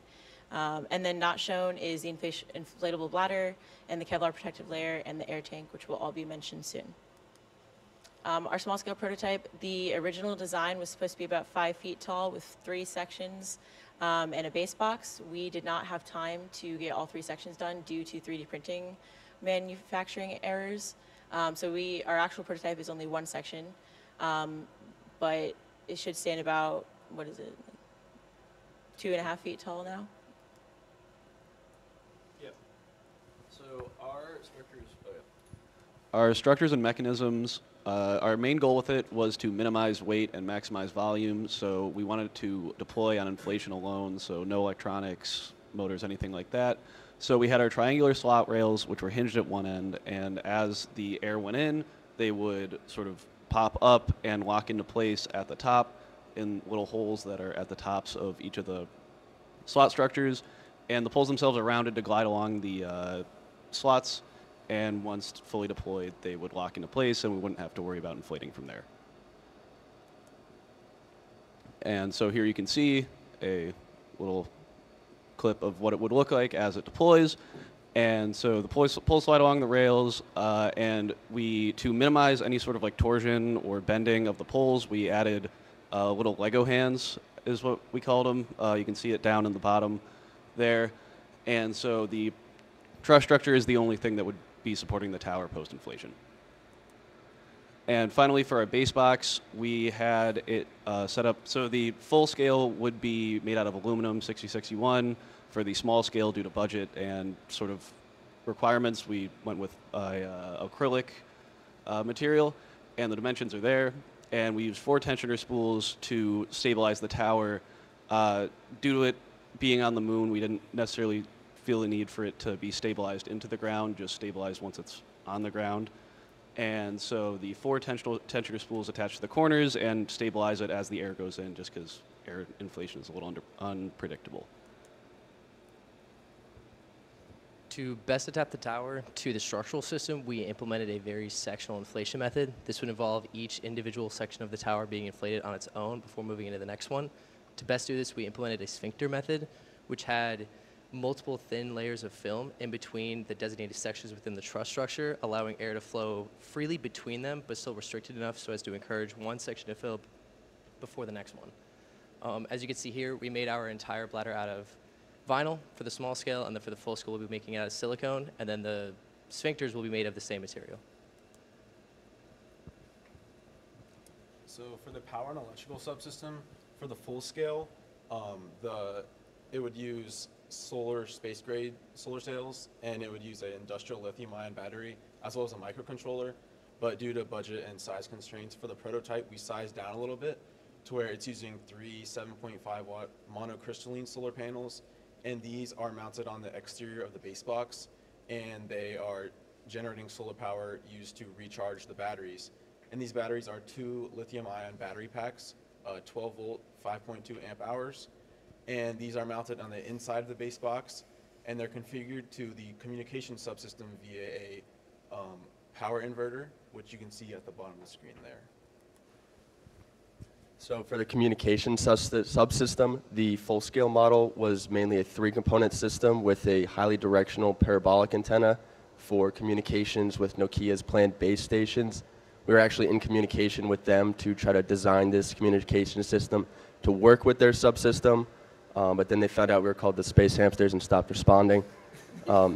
We also have a 120-degree sector horizontal antenna, and this would be for communications with mobile devices on the network, and then a bidirectional amplifier, which would essentially boost the signal in both directions. For the prototype, because the main focus was the inflatable and structural subsystems, we simplified the communication system a little bit and just used a repeater for 2.4 and 5 gigahertz networks, and then also still a rotated mount that was 3D printed and secured onto the Kevlar outer protective layer. So this is our chosen material layering for the inflatable portion of the tower. So we had a silicone bladder that we mentioned before for air retention, and then Kevlar for strength and debris impact, and then Nextel, which is a ceramic fiber, and Kapton, which is a polyamide film for heat and radiation protection, and then vapor deposited aluminum as a coating for solar reflectance, which basically helps to regulate pressure changes. But for the prototype, due to budget constraints, we just used vinyl instead of silicone, and then we still kept the Kevlar on. So for the prototype FEA, we utilized a static. Was that? Okay. We utilized a static structural analysis. We estimated the communications load to be about 6.5 kilogram mass at the top, and our maximum deformation was read as 7.5 millimeters. That may seem like a lot, but ANSYS actually reads deformation cumulatively, so that's the cumulative deformation of each individual section below the top. So here are some zoomed in images from both our deformation and our stress test. As you can see, the maximum for both occurs at the center of the top tri-slot. Due to build plate restrictions in 3D printing, this piece was actually separated, so this caused us some issues we eventually solved. Another important thing to mention is FEA did not account for torsion occurring in the poles, so this was later accounted for by utilizing the tightness of the vinyl bladder, increasing the pole diameter to 0.5 inches, as well as the previously mentioned Lego handpiece. To validate the inflation system, we utilized ANSYS Fluent so as to see if the sectional inflation method was actually viable. As you can see here, we have a 2D axisymmetric simulation with the inlet moved all the way to the top so as to move air down the entire structure. We have a high pressure point located at the middle point of the tower, which is to be expected, as well as the sphincters continually providing turbulence and encouraging sectional flow. As you can see, we have vortices within each of the sections. By doing this, we're going to have a very high pressure right in between where each of the sections are located, and by doing this, the air is going to have a very difficult time moving between each, but it won't be impossible. So over time, as the pressure increases, it should move freely, and upon initializing, it should take a minute. So to validate the power and electrical subsystem, we ran a test on both the battery and the solar panel, and the main goal here was just to make sure the battery can supply continuous voltage and the solar panel will provide continuous power output, and over a 30-minute period, both of those tests were successful. So for the communication system, we simulated the transmission equation to estimate the power received at a distance on the lunar surface, and we needed about negative 110 decibels to receive a strong signal. We got this up to 1.4 kilometers. We also did the vertical antenna isolation equation to determine how far the antennas need to be from each other, and then conducted a moment balance just to make sure that everything was centered at the antenna or tower center. So these are two of the tests that we did for the material layering. So the left one shows a reflectance simulation for vapor deposited aluminum. Basically, the results showed that at solar, noon, and at sunset and everywhere in between, the reflectance is greater than 50%, which was successful. And then the right one is a vinyl inflation test. We basically scaled down the top section of the prototype and then checked for ruptures and tears after inflating it, and there weren't any. So for manufacturing, as previously stated, we 3D printed most of our pieces and then used earth-grade materials instead of space-grade materials for the prototype. This is our mass and volume budget. It had a very low mass at only about 15 kilograms. We did this by keeping everything lightweight and 3D printing our parts instead of using aluminum. This GIF and picture show what it looks like when it's inflating and also when it is fully inflated. So as you can see, it's kind of tipping a little bit in the video. This is because we were not able to incorporate the tensioner spools, but once we did tie some string to them and pull in the corners to add some tensioning, it was able to inflate without tipping as much. And the picture on the left shows what it looks like fully inflated, where the truss structure is supplying all of the structure needed to keep it standing. So our project, we showed a successful proof of concept of our inflation method. We did have to revisit our structural stability of the poles and the truss structure. Future tests would involve a second and third section because we did get them 3D printed. We just didn't get them on our model in time for this. And we did achieve a high volume mass ratio. Thank you to Dr. Wary and Dr. Ware and our TA Matthew.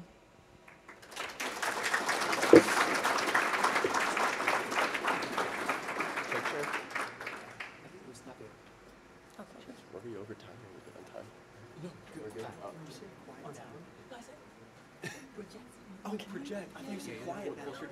Oh, my bad. Could you hear me? Okay. Okay, cool. Oh, what's up? Space Park Balloonatics. Where are you?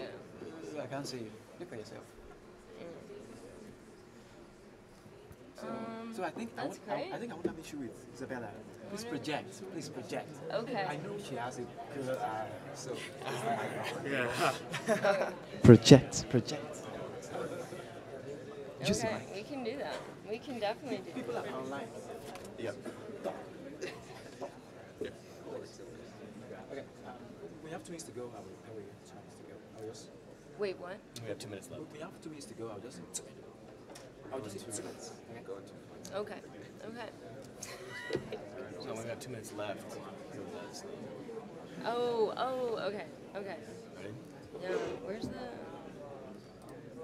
the presenting thing? Guys, can we move over a little bit? Yeah. Which one do I have again?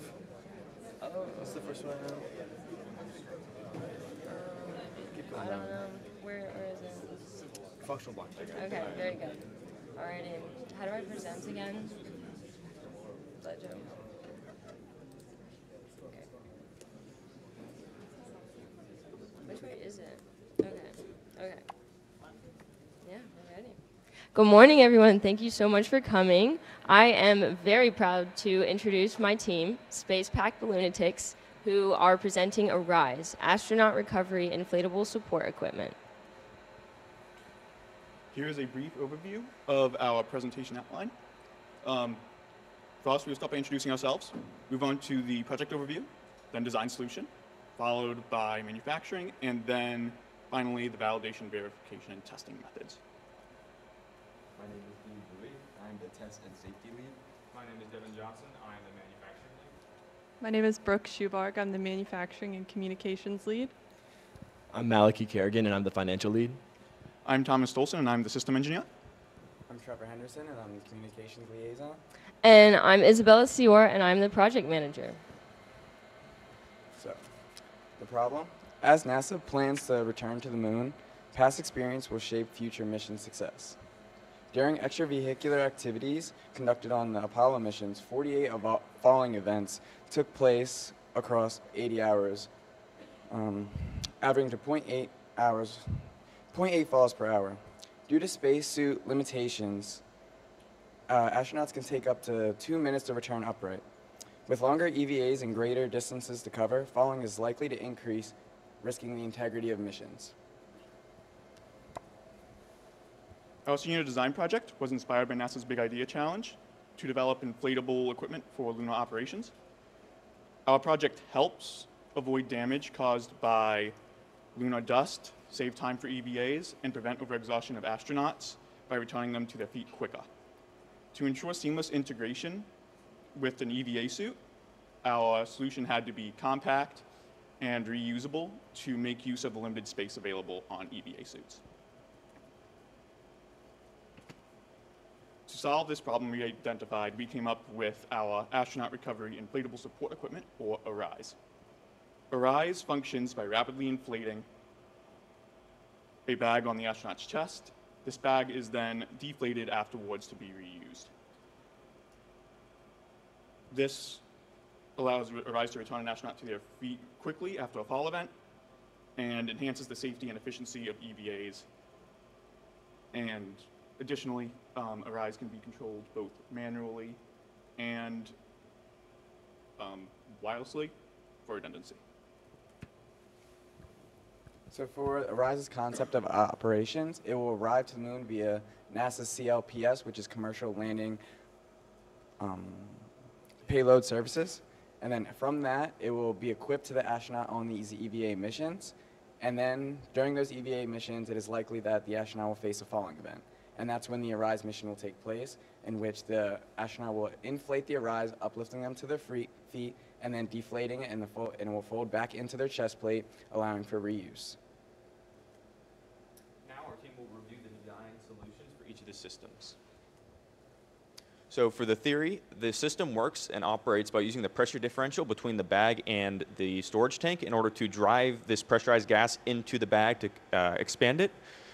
When the astronaut is on the ground, the bag is compressed against the astronaut and the ground, and as the flow goes from the tank into the bag, it starts to build up pressure and force the astronaut upwards. And as the astronaut lifts off from the ground, more room is given for the bag to expand, and that pressure will then drop to exert less force on the astronaut. That way it is a controlled maneuver to bring them up into their feet. And in order to explore the feasibility of this design solution, we created a MATLAB dynamic and thermodynamic model in order to capture the dynamics of the inflating bag and how that translates into the motion of the astronaut. And moving on to our functional block diagram. So there's a lot going on right here, but basically this kind of outlines the power and information travel through each individual subsystem. And the brain of it's the Raspberry Pi, and it collects data from the sensors, and then it also controls the inflation and deflation of Arise, and it also sends data to the ground station. So on the right is a CAD render of the Arise design. As you can see, it's designed to be wearable by the astronaut using a harness that connects the front and the back housing containers. And it is equipped similar to how you would equip like a backpack, with the shoulder straps going over the shoulders and side straps. The front housing pack contains the inflatable bag, and the back housing pack contains all of the electronics and the plumbing. And Arise can be used to recover the astronaut from approximately 9 falls during an EVA for a single charge. It operates at 100 psi, and it is a closed loop system, meaning it runs on one initial air supply.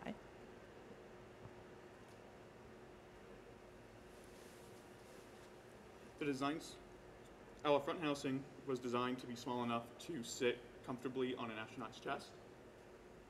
This housing seals and secures the outer bag and bladder onto what we call the middle plate. The middle plate itself is tightened onto a silicone seal, which forms a sealed chamber behind the bag itself, in which the plumbing system directly feeds into the front housing. The bladder is designed to maintain a seal and endure any forces it might experience during operation. The bag housing of the Arise system houses all the critical components used to power the system and to provide the gas needed for the inflation. It contains the plumbing subsystem that is used to inflate and deflate the bag in a closed loop system. The inflation system consists of an electrical proportional solenoid valve that is used to allow gas to permit towards the tank once activated. And the deflation system, it contains an electric pump that is used to drive the air from the bag back into the tank for future use. The system also has an active cooling system that is used to maintain the temperature of each of the components during their operation at an ideal temperature. And the pressure relief valve is used to protect the system against overpressurization as a redundancy. And then for the power and electronics of Arise, we kind of split it up into the communications, controls, and ground station, because these three all stem from the Raspberry Pi. And with the Raspberry Pi, it comes with the sensors, and the ground station is a laptop. And so communicating between the Raspberry Pi and the laptop, we use Wi-Fi signals. And for the power, we're using two 14.8 volt, 5200 milliamp hour batteries, and we connect them in series to double the voltage. And then to activate inflation, deflation, and as well as the thermal control, they're all connected via a 3-channel relay board. And the 5-volt fans, they get activated if they reach the predetermined temperature. And now we move on to the Arise manufacturing. So we started about a month late due to preparation for the NASA Big Idea Challenge proposal. The timeline started with assembling individual subsystems, and then we integrated those into the front or back housing compartments, and then we tested and adjusted to reach our final prototype. So we have the two housing packs, the front and back housing pack. For each of those, the front housing pack, we water jetted clamps that connect the inflatable bag to the front pack, and then we machined and welded the side walls for that, and then sealed that with silicone sealant. For the back housing pack, we machined and cut out holes for components and welded walls to the back plate. And all together, after everything was welded, we welded brackets to secure the packs onto the harness, and secured components in the housing packs. And all of this was cut from 3/16" aluminum alloy 6061. The inflatable bag manufacturing consists of two different materials. The first is the inner bladder, which consists of a polyethylene material, two sides of that, and it is constructed in the shape of a rectangular prism. This is heat sealed at the two seams with just an iron, and then sewn and then sealed again with Flex Seal to allow for a more durable part at the seams. And then the protective outer bag is the second component, which is constructed of ripstop nylon, which is lightweight and durable.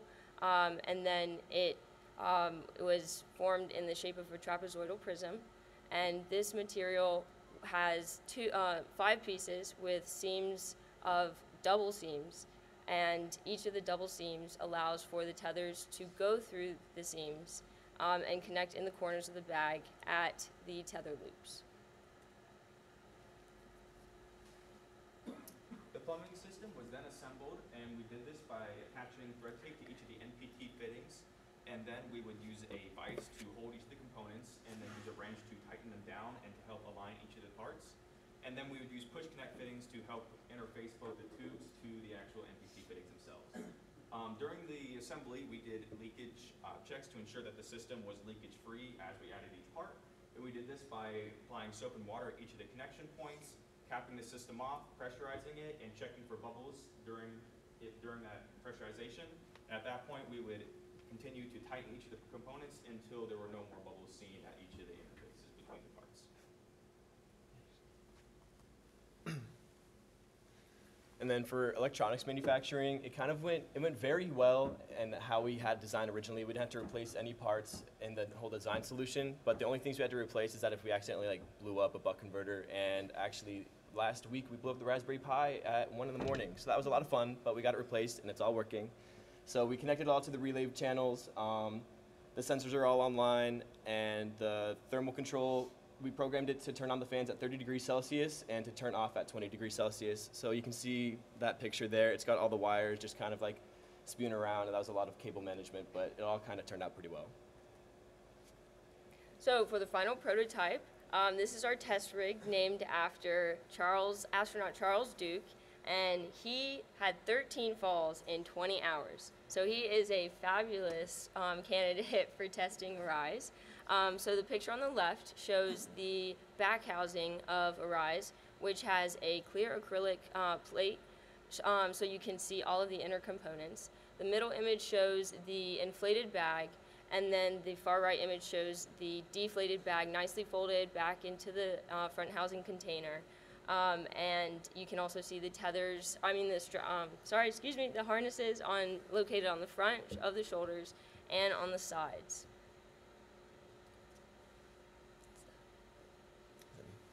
Oh, for the VV&Ts for Arise, we'll get into the electronics. So we had a redundancy test and a ground station test. And so the redundancy test, it just made sure that all the electronics were online and that nothing was disconnected. And then for the ground station test, we were able to live plot any data that we wanted that the sensors were collecting, and it would send that to the laptop, and we could see that real time. So for the systems VV&T test, we had a cycle test and a hydrostatic test. The cycle test was to ensure that the battery was capable of powering the Arise for multiple iterations of inflation and deflation, which we proved successful as it consumed like about 0.4 volts per use for inflation and deflation. And then for the hydrostatic test, we pressurized the plumbing system to 1.25 times operation pressure, and this was a success as the plumbing system was able to hold this pressure and was free from leaks. And then we conducted inflation and deflation, DV&T, where we did a leak identification test with the bag, ensuring that there were no leaks in our design solution. And this was successful as the bag did not leak and was able to be pressurized. We also did mission testing, where we tested our fully integrated Arise prototype, running it through inflation and deflation cycles. And this was successful as well. And here on the right, you can see our systems test, where we have our astronaut Charles Duke in standing and fallen orientation. We saw successful inflation and deflation cycles for each test. But one thing to note is Arise is designed to be used on moon gravity, and as such will not be fully successful on Earth gravity. To conclude, we have created Arise, which is a modular inflatable system that will help recover a fallen astronaut. Future prototypes would need higher pressures for full unassisted recovery on Earth, and if we had an increased budget, this would allow for full integration into modern-day spacesuits. And then we would just like to thank the MAE department for all their help with this project, and we'd also like to thank all of you for listening.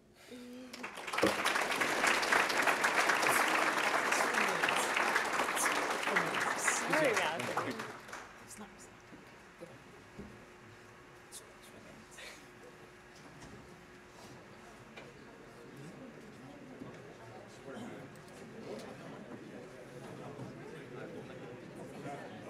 How's that? Yeah, I don't know what's going on really. This work? This works. Yes. But I don't know. Is it really? Let me stand over I'll camp out right here. So once you have 2 minutes to go, I will just say 2 minutes. They spend 14 minutes. Okay. Aren't we severely early? Yeah. As a section, aren't we severely early? Like we're doing well on time? I don't know. I'm pretty sure we. I mean, 12 minutes, Matthew, Yeah, 12 I'm minutes. saying. So, please project. Yes. All right. She will. We'll project. Hold on. Oh, wait, fill in this way. So Fill like, in this way? Like on the other side of me. Oh, yeah. Yeah, good. So, Yeah. You got it. Yes. Girls on one side. project. Okay, no mics. No mics. No mics. No mics. Okay. Perfect. We'll do it live. What happened to the mic? You all look sweet. Oh, thank you.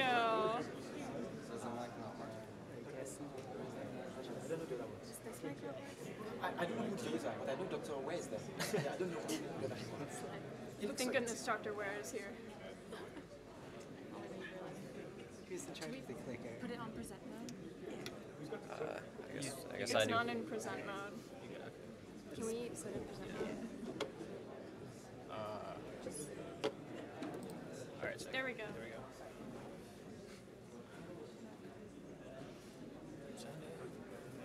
Yeah, we're good. Hello, everyone. My name is Matthew, and this is Ferris, Tristan, Jonathan, Avi, Isabel, and Carolina. And together, we are the Pufferfish Design Team. We're very excited today to introduce a new product to you all called Flexible Inflatable Spacer Technology, otherwise known as FIST. So we assembled in August of 2023 to compete in NASA's 2024 Big Idea Challenge, where students around the nation were tasked to design, develop, and deploy inflatable technologies of low size, weight, and power. Up next, Jonathan will talk about the area we wanted to explore. So spacesuits prioritize the astronaut's safety over all else, but because of this, they're very bulky and difficult to move in. In particular, the gloves are very stiff. Because they want to remain in a neutral position, any movement of the astronaut's hand is actually being resisted by the glove. And over the course of a multi-hour EVA, this places immense strain on the astronaut's hands. It frequently causes injuries, abrasions to the hand, loss of circulation. There have in fact been multiple cases of astronauts losing their fingernails from wearing the gloves. Because of all this, the astronaut's hand endurance and comfort is actually a limiting factor on extravehicular activity. With the Artemis program, NASA is going to need to do longer and more frequent EVAs, and because of this, we thought that this issue of hand endurance was a promising avenue to explore for the Big Idea Challenge. Our solution was FIST, a soft robotic hand extension. Much like how the EVA suit helmet is a pressurized rigid chamber that attaches to the neck of the suit and allows their head to move freely, FIST would be a rigid chamber that attaches to the wrist of the suit and allows the hand to move freely within the chamber. Their movements would be recorded by sensors and then replicated by a soft robotic hand on the outside of the chamber. By doing this, the astronauts' dexterity is improved, their endurance is greatly increased, but their safety is not compromised. Here is how it would work in the course of a mission. So for our concept of operations, we have it aboard the SLS rocket launching out of Kennedy Space Center, where it would meet up with Gateway and then descend down to the moon, where then it would accompany the astronauts in the more frequent and longer EVAs. So for practical use, the fist will all be just on one hand, but for our prototype use, it'll be on two hands.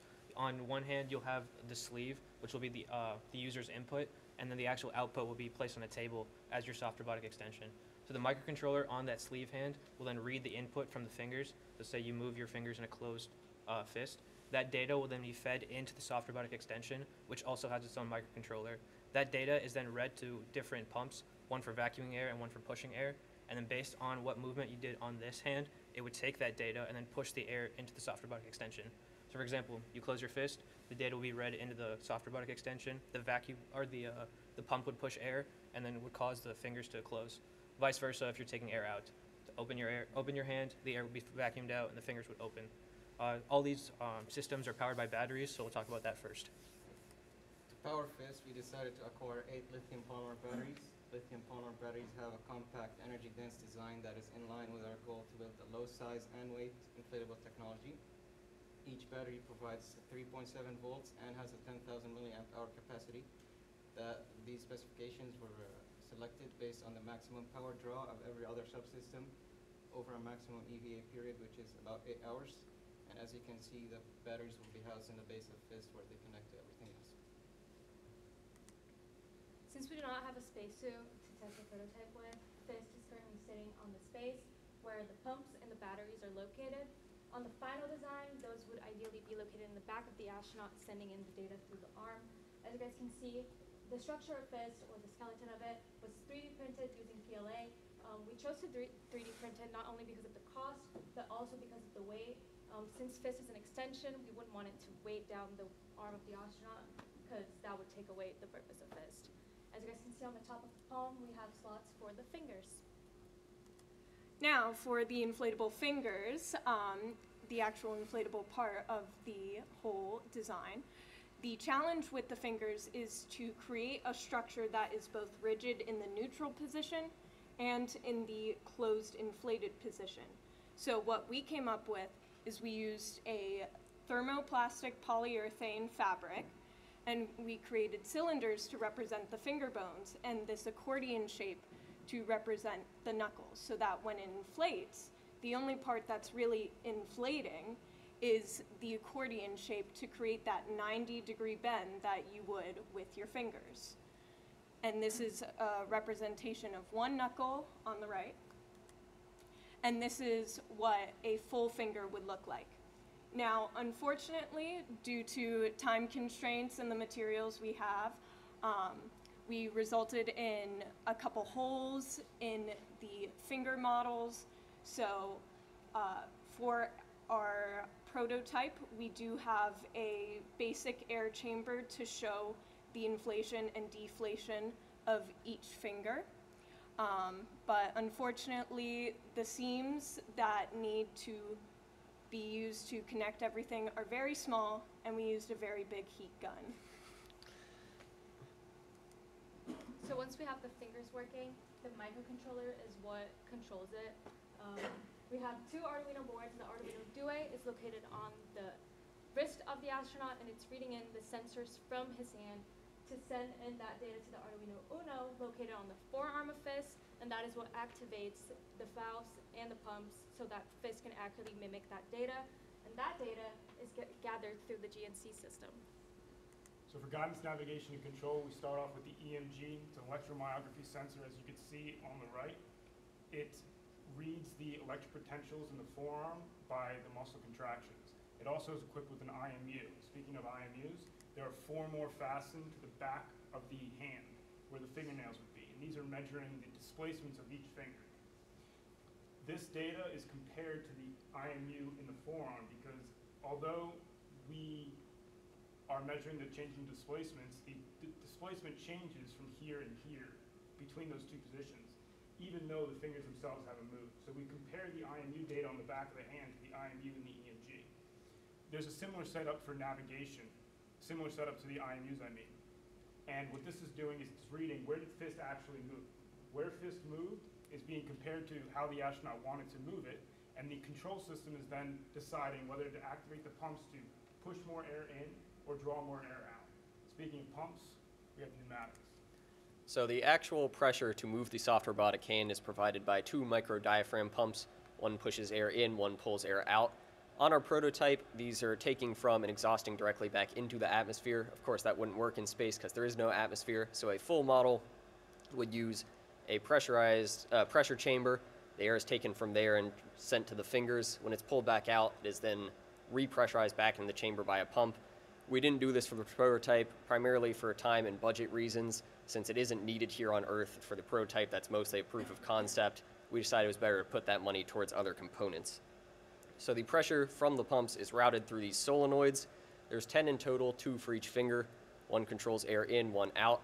That's so that if you have one finger or fingers moving in one direction, you can have others moving in the opposite direction simultaneously, so each finger is completely independent in its motion. The solenoids are controlled by the GNC. When they need to move the fingers, the pumps kick on, the appropriate solenoids open, allowing the air to move into the fingers so they curl. Once they're in the correct position, the solenoids cut back off and the movement ceases.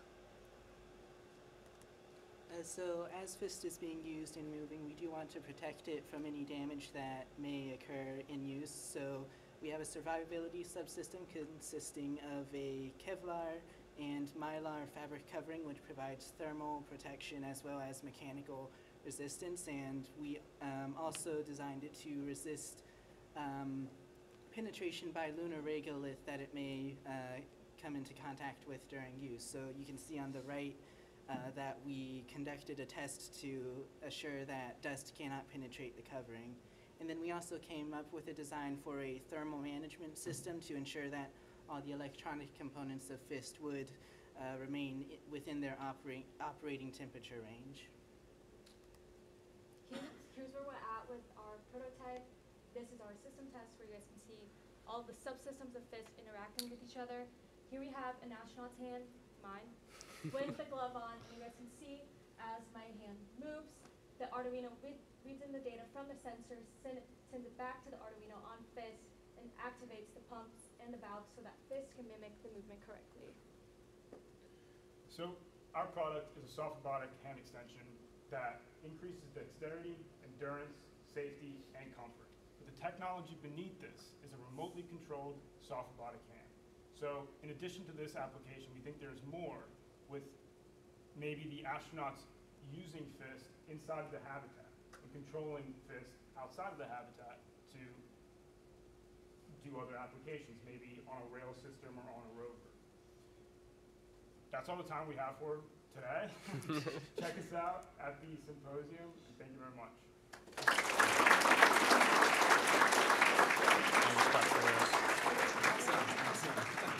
2 minutes, I was like, Good job. The mic's really not working. No, they're not. Oh, pictures and stuff.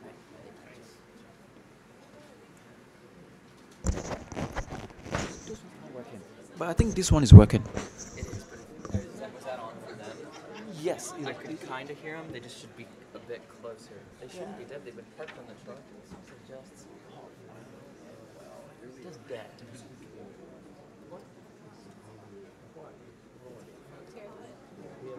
Wow. Wildfire. Are you not sitting? What's that? Are you not sitting down, I guess? I'll be fine today. Will you stand? You just.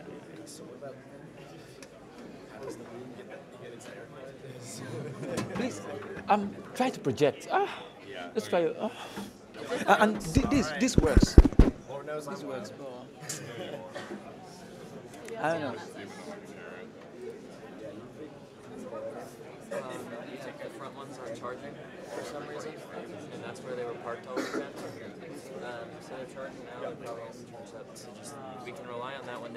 It's lighter, but if they can like be closer to it. If you guys can be close to this thing, tighten it. just project to it. Right. They can still hear them. It's just a lot quieter than because I could hear the guy standing here just fine. It's just everybody else. Okay, please try to. So just be friendly. I think this you know? working. So we have 2 minutes to go. I'll just. You don't need to cave in. Just 2 minutes to go. Who's this? Is that for you? Not no, that's mine. someone else's. These are mine. Go to. You got Stress. I trust you. Sam, good.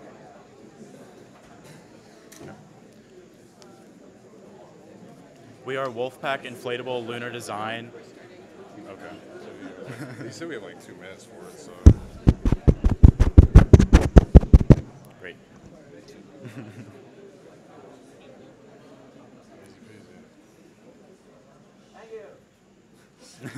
Thanks. We are Wolfpack Inflatable Lunar Design, and this is our remote operated vehicle for regolith retrieval. First, we will introduce ourselves and then the purpose of our project. Then we will go over our design solution and how we manufactured and tested our prototype. My name is Brayden Coughlin. I'm a systems engineer co-lead. I'm Eric Sinclair. I'm the manufacturing lead. I'm Bridget Shea. I'm the communications liaison. I'm Jack Lance. I'm the safety testing instructors lead. I'm Edward Hurley, and I'm the project manager. I'm Leo Morris. I'm the finance and CAD lead. I'm Coda Lemlin. I'm the other systems engineering code lead. All right, so this project comes from NASA's 2024 Big Idea Challenge, which is to develop novel uses of inflatable technologies for lunar operations. And the context of this design challenge comes from NASA's ongoing Artemis missions, which aim to establish a more sustainable presence on the moon. In support of this goal, our project, the Wild Rover, will utilize inflatable soft robotic technology to transport lunar regolith across the lunar surface for in-situ resource utilization purposes, or ISRU. So here's the concept of operations for our rover. It's composed of 3 main phases. First, we have the space transport phase, which includes getting the rover from Earth to the moon using something like the Artemis program. And you have phase 2's deployment. That's going to include an initial inflation of the rover and then a systems check prior to our mission. And then finally, the mission phase, which is in the focus of our project, has the functions of loading the rover with lunar regolith, transporting the regolith across the surface of the moon, and then recharging the rover for future missions. This is the functional block diagram of the Wild Rover. In this case, you can see power supplied by an onboard battery that's directed towards the Arduino, which is the main control unit of the project. The controller unit Arduino receives input data from a controlling astronaut, and it will direct the relay modules to actuate power to the pumps and valves, which for this rover was brought in air from the atmosphere. In a real test, it'd be on the pressure chamber. This air is directed by pumps and valves into the inflatable wheel bladders in this inflatable chassis section. This slide shows a picture of our CAD simulation compared to our finalized rover prototype. The main difference between the two is that on the prototype there's a layer of mylar around the chassis that helps reflect heat, and there are also some wooden support dowels to help maintain the chassis rigidness after inflation. For this project, we developed 2 novel implementations of existing inflatable technologies. First, we used soft robotics to create a propulsion system entirely without pinch points. Pinch points can prove fatal in the vacuum of space, as they can puncture spacesuits and injure astronauts. Additionally, our drop stitch technology in the chassis maximizes the stiffness to weight ratio and stow ratio. This technology has previously only been used in flat panels, such as temporary shelters and a single experimental aircraft in the 50s. So this is our bill of materials. Some of the important components to note are the aluminum discs, which would sit between the chassis and the bladders, the electrical components, which would be mounted onto one of the aluminum discs, the payload bag featured in red, which would be inside of the chassis, and the bladders for propulsion, which would be mounted to 3D printed supports. The chassis uses a drop stitching technique, which uses a mesh material in between the 2 impermeable materials, which will provide structure and also allows airflow in between the materials. The bladders were created by measuring, cutting, and sewing the material so they're all a uniform shape. A thin layer of sealant was applied on the seams and around the washers to help eliminate leaks. This had to be done multiple times. We found that as the leaks were covered, the air started to actually go through the material though. So for structural manufacturing, we started by using a water jet to cut 2 aluminum discs, and then we used a drill press to drill out holes for our wires to pass through. Next, we cut out some tubing. We have a high pressure line in red and a low pressure line in black, and that helps us direct the air through the system. And then lastly, we bolted our 3D printed bladder and chassis mounts to the aluminum discs and connected them with the inflatable chassis. And then the final portions of manufacturing included installing the pumps and valves, as well as the electronics to control them onto the rover, and then wiring them together. So you can see the main hub of electronics in the picture on the left, and then we use the Arduino IDE to program the Arduino. That interface is shown in the center, and that consisted of compiling coding libraries and then writing custom source code to control the rover either manually or automatically in tandem with an accelerometer. And then the Arduino also provides an access point that a user can connect to and access the graphical user interface shown on the right. Then to start testing our communication subsystem, we started by testing the pressure and temperature sensor. This was done by exposing the sensor to a range of pressures and temperatures which the rover would be expected to operate in. This served the purpose of showing us whether or not the sensor could report accurate data within those ranges. And then it also showed us whether or not the sensor could transmit that data to the Arduino and then back to the user for purposes of monitoring the different temperatures and pressures of the components in the rover. So you can see the testing setups there on the left and the data collected during those tests on the right. This test was conducted to ensure that the rover is operational within a range of distances. So to do this, we connected to the Arduino's access point and performed multiple operations. To see this, you can see the red light on the relay turning on and off. Every time the light engaged, the distance between the Arduino and the operator increased. When the test was finished, we had reached the end of the hallway and the communication was still good, which was about 73 meters, which was approximately 3 times our design requirement. To test the battery life of the rover, the pumps and valves were connected together, supplied power by the main battery, and then run in a way similar to how they actually would be in the actual rover. The design requirement for battery life is that the rover will be able to carry out missions 1.5 hours in duration, and this test showed that our battery did meet this requirement. To simulate standard operating conditions, the payload subsystem was rolled down the hallway. We found that the payload loss rate was 4.3% per kilometer traveled, which is within our allowable maximum of 5%. In order to simulate anomalous operating conditions, such as a vertical tumble, the subsystem was statically upended and managed to hold back 7 kilograms of payload. This test was part of the propulsion subsystem, and the purpose was to determine how much a bladder will deflate under a weighted load. For this, a test bladder was inflated using a pump, and weight was placed on top of a piece of cardboard that sat on the bladder. After each varying load, the circumference was measured, and the maximum deflation was found to be about 35% less than the fully inflated bladder, holding about 1,163 grams. So for the main crux of the propulsion system, a speed test was calculated to find how fast the bladders could be inflated and deflated on the chassis. We started off with 1 pump per bladder, and that gave an average of about 9 seconds of inflation time and 9 seconds of a deflation time, which couldn't work for the driving requirements of the rover to hit a good nominal speed. So adhering to the 50% duty cycle of the pumps rated by the manufacturer, we bumped it up to 3 pumps, and that gave us an inflation time of down to 5 seconds and a deflation time of about 7 seconds, which are both within the driving requirements and let the rover hit its maximum top speed. So each bladder was sealed multiple times to ensure optimum efficiency, and then we tested them by submerging them in water, and we used a video tracker to track the bubbles that leak out, and then we used that data to calculate how much volume we're losing during inflation. And additionally, we did an endurance test by inflating a bladder and leaving it idle, and as you can see from that graph on the right, it's able to maintain 50% of its volume over a 15-hour period, which long surpasses our mission requirements. Once the rover was ready to go, we took it out and we tested it on sand to simulate the lunar environment. We tested multiple terrains that would be present, and we made a ramp at a 5-degree incline to test it on a controlled uphill surface. And after our testing, we reached a final speed of 2.65 centimeters per second. So this is the budget breakdown. We were allotted $2,000 for this project. The main crux of the budget went to propulsion, which is almost $630. The smallest part was communications at maybe just around $53. And all taxes and shipping weren't accounted for at first. Came up to about 5% of the budget at $101.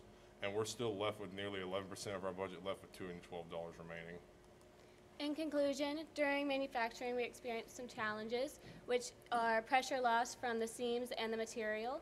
We also had some pump output that was too little for our chassis as we experienced some buckling, which means that we had to have some dowels that were installed.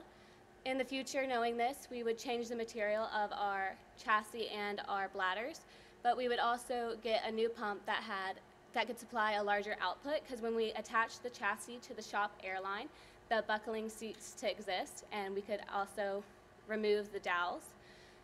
The key takeaway would be that our rover met its mission of being able to transport the lunar Regulus simulant, and we can also take away that this design, despite its challenges, supports lunar exploration and development for the future. Thank you.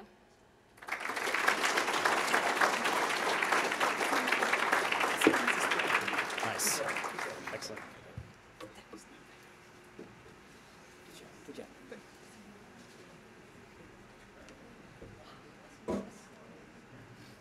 Hello.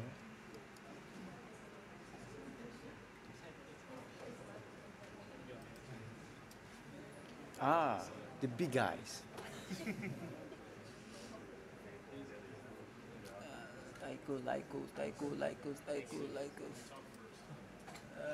Where is it? Which of them? Not yet. It's the one right above that one. Yep, that's it.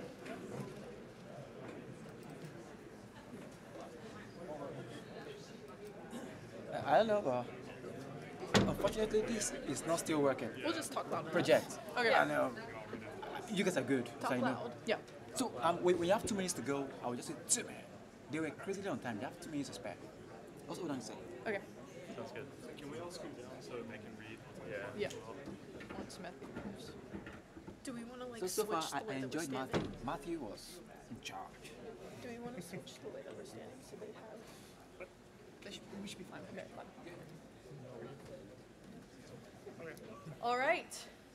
Hi everyone. We are Taco Lycos with the High Powered Rocketry Club, and this is our project overview for the NASA Student Launch Competition 2024. So to get started, we'll introduce ourselves. I'm Hannah McDaniel, the team lead. I'm Cameron Brown, the structures lead. I'm Matthew Simpson, the aerodynamics lead. I'm Brain Ruda, the recovery lead. I'm Frank Rice, the payload electronics lead. I'm Joseph Alonso, the payload structures lead. I'm Michael Wax, the payload systems lead. I'm Cheyenne Large, the integration lead. So the NASA Student Launch Challenge involves an 8-month-long competition to design, build, and fly 2 high-power rockets, a subscale and a full-scale vehicle. The full-scale vehicle has to reach an altitude between 4,000 and 6,000 feet, which we predict and determined back in October. And there's also a payload component of the challenge, which varies from year to year. This year, we were required to build a STEMNOT atmosphere-independent lander, and this lander had to house 4 STEMNOTs and be able to be deployed from the launch vehicle mid-flight and safely land without the use of parachutes or streamers. This competition, it requires technical reports critiqued by NASA engineers, and we compete this Saturday in Huntsville, Alabama. So wish us luck on that, guys. So let's get into our launch vehicle design. All right, so for the launch vehicle overview, here you can see a CAD diagram of the launch vehicle, and you can also see our subscale and our full scale. The as-built length is about just short of 9 feet, and then the maximum diameter is about half a foot. The airframe and coupler sections are all made of G12 fiberglass, while the fins are made from G10 fiberglass. The bulkheads and internal structure was all made from aircraft-grade birch plywood. This gives us a launch weight of about 50.6 pounds when it's fully loaded, and that's going to accelerate with a single-stage solid rocket motor at the back, which we'll talk about later. And then the launch vehicle separates into 3 sections via 1 non-separation point and 2 separation points. All right, some of the design benefits include basically accessibility and also reusability through the removable fin system and the removable nose cone bulkhead. These are both components that are normally permanently epoxied into the airframe, so the fins and the motor retention system are normally, permanently in the airframe, and you can't really assess for any damage. You can't add ballast, and if a fin breaks, you have to replace the entire fin cam, which is no good. So we changed that and made it removable. And for the removable nose cone bulkhead, we did basically the same thing. We can access the entire space inside the nose cone for ballast and recovery electronics. And now onto our recovery system design. Starting with the recovery concept of operations, once the launch vehicle reaches apogee, it will separate, allowing the drogue parachute to deploy for the launch vehicle. The launch vehicle will then descend under drogue parachute to 800 feet, where it will separate again with an ejection charge, pushing the nose cone out as an independent piece. Attached to the nose cone is the sail, and it also descends under its own parachute, and then once that separates, the main parachute will be allowed to deploy for the rest of the launch vehicle.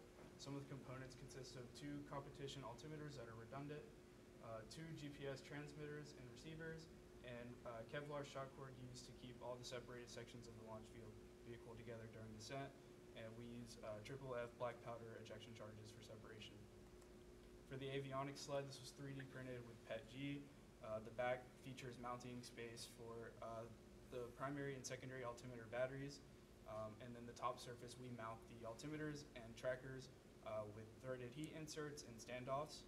The primary altimeter is a MissileWorks RSC3, and the secondary altimeter and tracker is an egg timer quasar.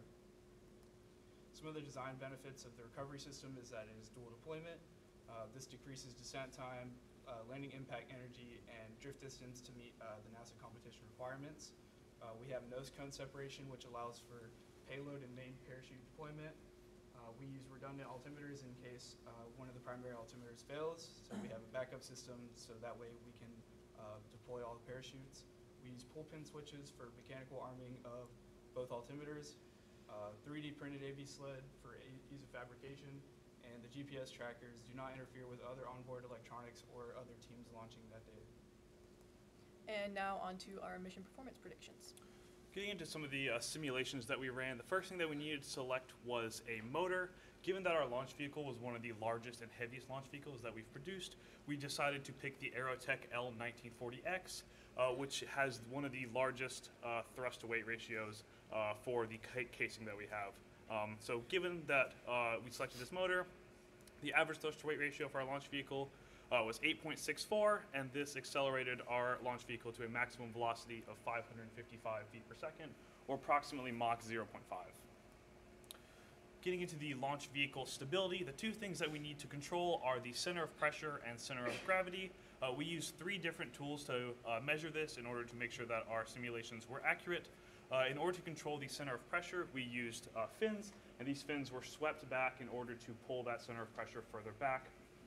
And then for center of gravity, we included 3 ballast locations, one on the RFS, one on the forward avionics bulkhead, sort of in the middle of the launch vehicle, and one in the nose cones. We have 3 different places that we can place weights, and this allowed us to tune our stability margin to be around 2.7 for the launch vehicle. In order to damp the oscillation when the launch vehicle leaves the rail, we utilized a rocket pie simulation where we placed rail buttons at two different locations, an upper and a lower, and then simulated what happens if we change those locations. From our plot, we can see that X and Y axes are the rail button locations, and the Z axis is that maximum amplitude of that oscillation. From this, we can see that the one rail button placed around the CG and one rail button placed as far aft as possible minimizes that oscillation. And then finally, summing all these together, we're able to generate a target apogee. In order to generate a drag profile for our launch vehicle, we used an ANSYS Fluent simulation, and then we plugged that into RocketPi, which then allowed us to generate the figures you see here. One is apogee, the one on the left is the velocity and acceleration, and the one in the middle is a Google Earth KML file where you can see the ascent and descent profile of the launch vehicle. And now on to our payload design. For the payload, we designed an autonomously controlled contra-rotating rotor blade system that would slow the sail down to a descent velocity of 5 miles per hour. The sail weighed 7.5 pounds, had a height of 23.8 inches, and had a rotor blade diameter of 34.3 inches. The rotor blades and the landing legs folded to allow the sail to fit within a 5.5-inch deployment bay. The stem knots are secured in the sail to the bottom of the electronics sled. The rotor blades were built in-house. They were built using vacuum-assisted resin transfer molding on a 3D printed rotor blade, which was made out of carbon fiber polycarbonate filament, and then it was wrapped in 2 layers of unidirectional carbon fiber, and then infused with epoxy. And then later it was trimmed and wet sanded for smoothness. The sail retention in the rocket, we have this section called the deployment bay. So this houses the sail during the launch and the descent of the launch vehicle. And then in the deployment bay, we have an electronics and latch housing for manual release. And because of this, and the sail fits inside of it easily, this allows for simple integration into our launch vehicle. And for the sail con-ops, so in this diagram, we have how it will be packed in the rocket. And then as well during descent, we have how the sail will be. And then in the last part, we'll have the sail when it's deployed. So it'll be a manual release from about 400 feet. Right here, those are our stem knots. Right here we have the release of the sail after the manual release. So the sail lowered to the ground with a closed loop control from the motor with a target impact velocity of 5 miles per hour. And then also altitude, acceleration, and pressure data will be recorded to measure the survivability of our stem knots on board. Some of the design benefits of our payload include the support of crewed spaceflight, as well as finding ways to condense larger systems into a launch vehicle while still meeting mission performance requirements. And now on to our launch results. For our subscale flight, our payload was not yet built, so in place of that, we used an 8-pound mass simulator. We also used 3.2 pounds of ballast distributed throughout the rocket to help us reach a target apogee of 1,444 feet. After a successful launch, our altimeter showed that we reached an apogee of about 1,439 feet. And then our vehicle demonstration flight, we finally got a date after having struggled with weather the entire semester, and we launched on March 31st. And we launched on that L1940X, and that sent our full-scale launch vehicle to an apogee of about 3,800 feet. We launched with payload, fully armed inside the launch vehicle, and all recovery events were nominal. We had drogue separation at main, we had main and nose cone deployment at about 800 feet, and that nose cone separation allowed the deployment bay to be hanging free so that we could drop payload, which gets us toward payload demonstration flight, which took place in the same launch as vehicle demonstration flight. We launched our payload in a modified configuration. We weren't getting the exact thrust values we wanted from our thrust tests yet, so we took off the propeller blades and dropped it just under parachute so we could still get data collection. And the payload was successfully deployed via signal from ground station and landed in that configuration. Broke a few legs, but our stem knots were safe and sound inside, and none of them were moved from their seats, as you can see in the image there. And that's all we have. If you have questions, feel free to ask us during the poster session later today. Thank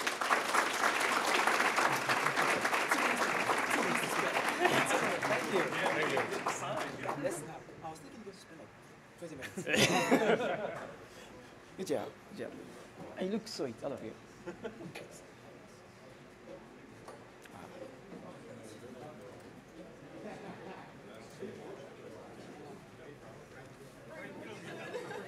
Okay. I don't know your work, but okay, thanks. Yeah, I know him. Yeah. He's a prof. Yeah. Just project. Okay. Yep. Oh, there's already a clicker. When you have 2 minutes to go, I will just say 2 minutes. Sounds good.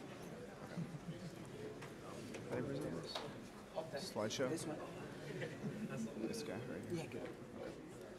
1 second. Does it work? Nice. And then there's no laser pointer? It's going to be kind of hard to do laser pointing. Or actually, if we can do it on the screen. Let's see if that works. Oh, there's like a, this is like an actual laser pointer. Oh, we can do that. No, this has like an actual laser pointer. Oh, yeah. Yeah, we can do it with the mouse. Hi, hello everyone. We are Team High Alpha for the multi-rotor section. We're going to be taking you through our drone ELSA. I am Jeffrey Whitenack, the project manager, as well as aerodynamics team lead. Hi guys, my name's Kevin. I am the systems engineer and I headed the payload and avionics portion of the vehicle. I'm Jack Boyette and I am the financial and structures lead. I'm Sandra Pichu. I'm the manufacturing lead and discovery lead. I'm Nate Barnett. I am the test and safety lead as well as the propulsion lead. So we at Team High Alpha, we decided to do avalanches as our natural disaster. And our mission statement is that we're going to build a multi-rotor drone that can search for survivors and deliver first aid as well as notify first responders of the whereabouts and well-being of the survivors. Right. So for our concept of operations, the mission starts by transporting the launch vehicle to the disaster site. Then at that site, we'll set up our ground station and then launch the vehicle to desired altitude. Once it reaches that altitude, it begins searching the avalanche for survivors.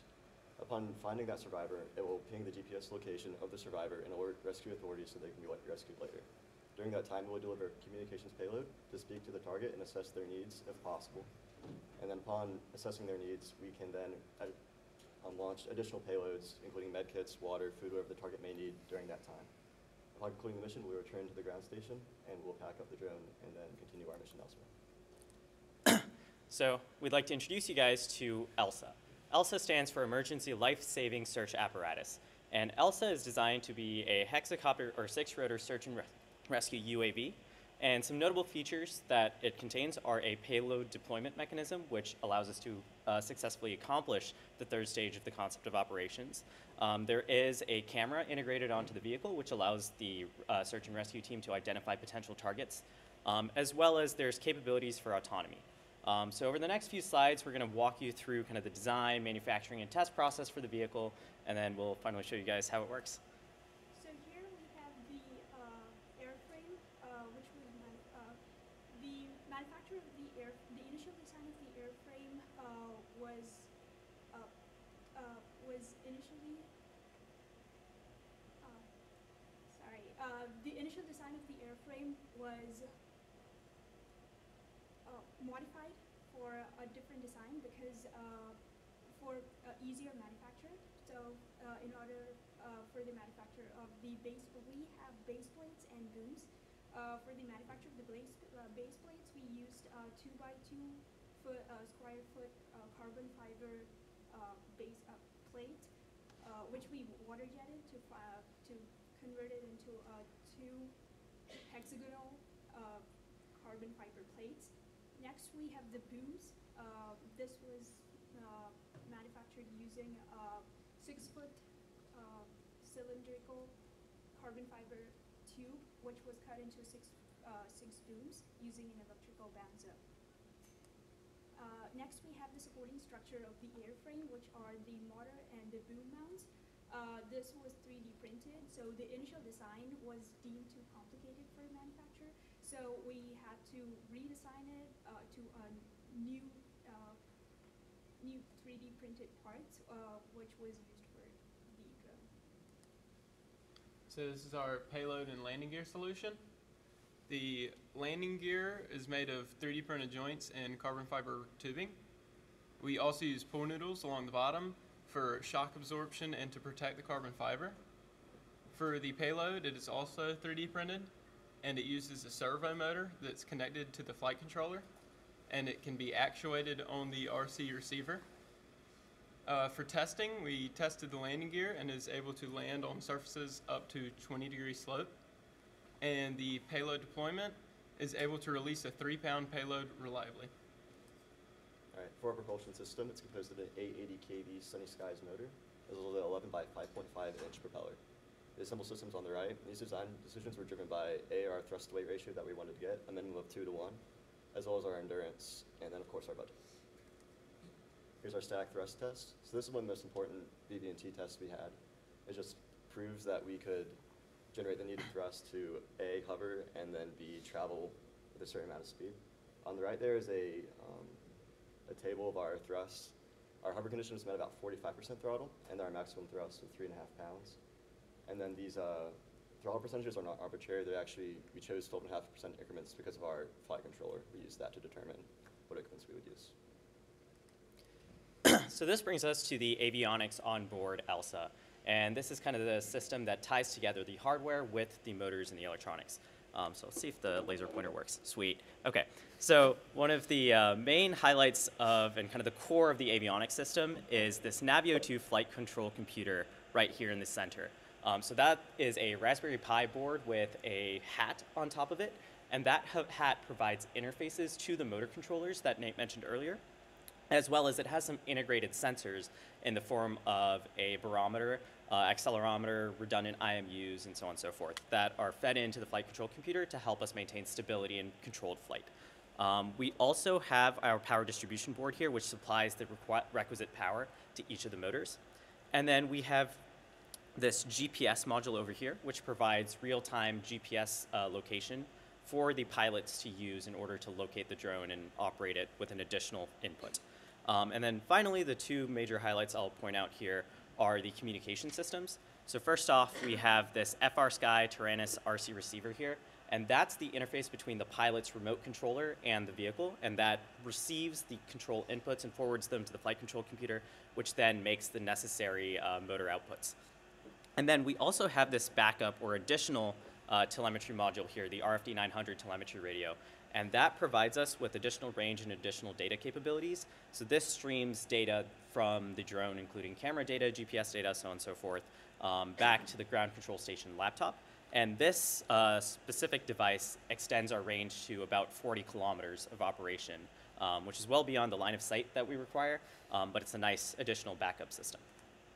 And so, of course, to kind of test all the integration of these avionics with the hardware, we conducted an Iron Bird test, which for some reason it's not letting us click on. Let's try that. Never mind. Oh, this is fun.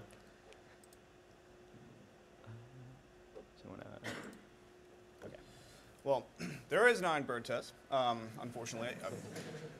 Apparently we can't show you that. I'm not sure why. But here's our actual drone. So here's Elsa, the final prototype.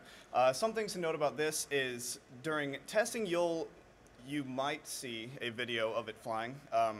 If not, then you'll certainly see one at the podium presentation. But the first few tests of our prototype were very fun. They resulted in instant face planting.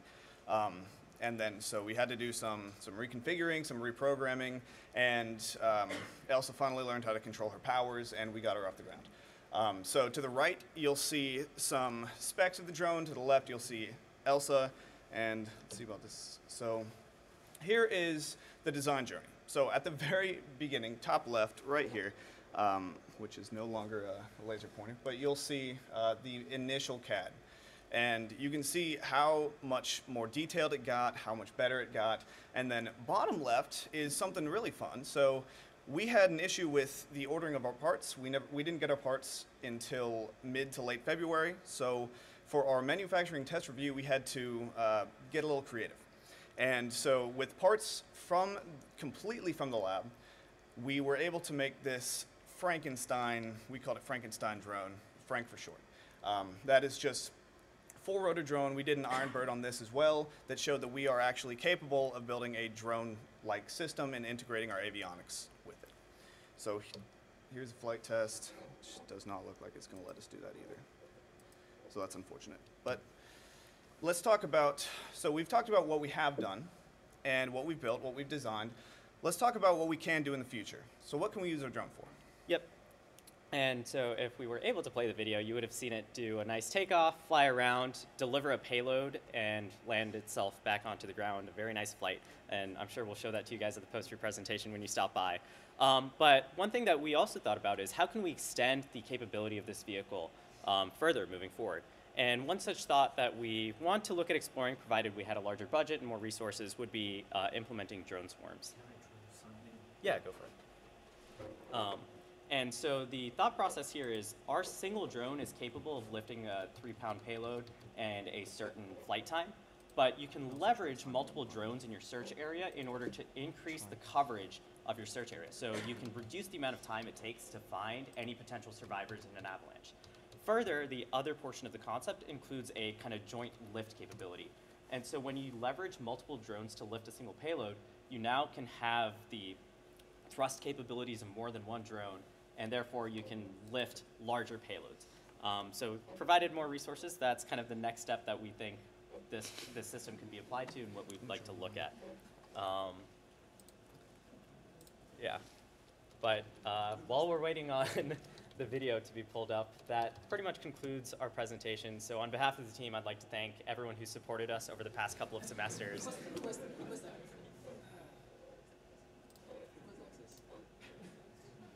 And then you're probably going to get an email. I don't have my phone. Yeah. Even if you do it in the exited view, like not full screen view. Can I sign out? Use another account? Why is it not letting me do that? I don't know why it's... Oh, that's not what we want. I think it's meant to approve your request. Yeah. I think he has to approve the request. Hold on. It's fine. Quite fun. Yeah. Was it the PowerPoint? Yeah, the PowerPoint didn't. Yeah. Okay, so grab sort that. It's been shared. All right. Try it now. We can access our drive or something. Then I'm probably also going to have to That's not ours. Oh, that's not ours. Not ours. Here, I'll let you sign it. Can I try like a? Let me try something else. Let me try sign out, and then reload. Google. I shouldn't let you guys go without playing what you guys really worked for.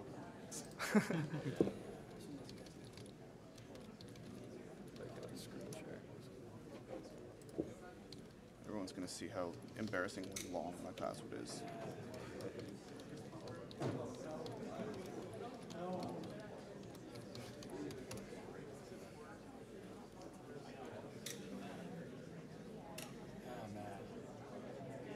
I don't know why it did that, because it downloaded as PowerPoint. Checked it before. Gosh, come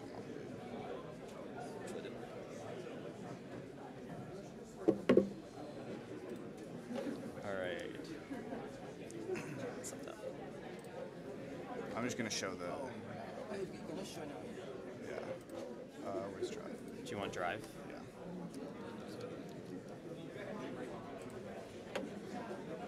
Oh my God. Oh, there we go.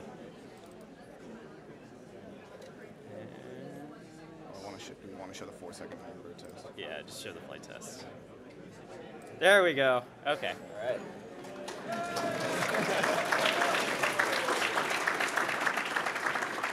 So as you'll see, I'll explain a little bit now, so that you can see a nice little takeoff here. There was heavy winds still, but we still managed to get it off the ground. You'll see nice stable loiter here into a payload drop right there. And then here you'll see, it's good enough quality. Here you'll see it come around into a nice, pretty soft landing. And I will also say that landing is on a slope, so that somewhat, I don't know how it landed perfectly upright, but it was landing on a slope, and so that mimics landing on a mountain, like you would in an avalanche. Awesome. So yeah, with that, thank you for your time.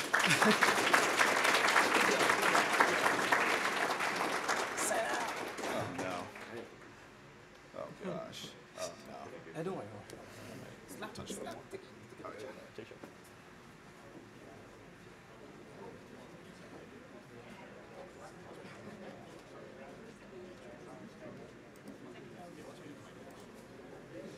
Hello. Hello. I don't know if you guys wanted some naps. What order do you usually stand in? Just, you guys take charge. Okay. The floor is yours. And when you have 2 minutes to go, it's your hands. Okay. Okay, sounds good. Thank you.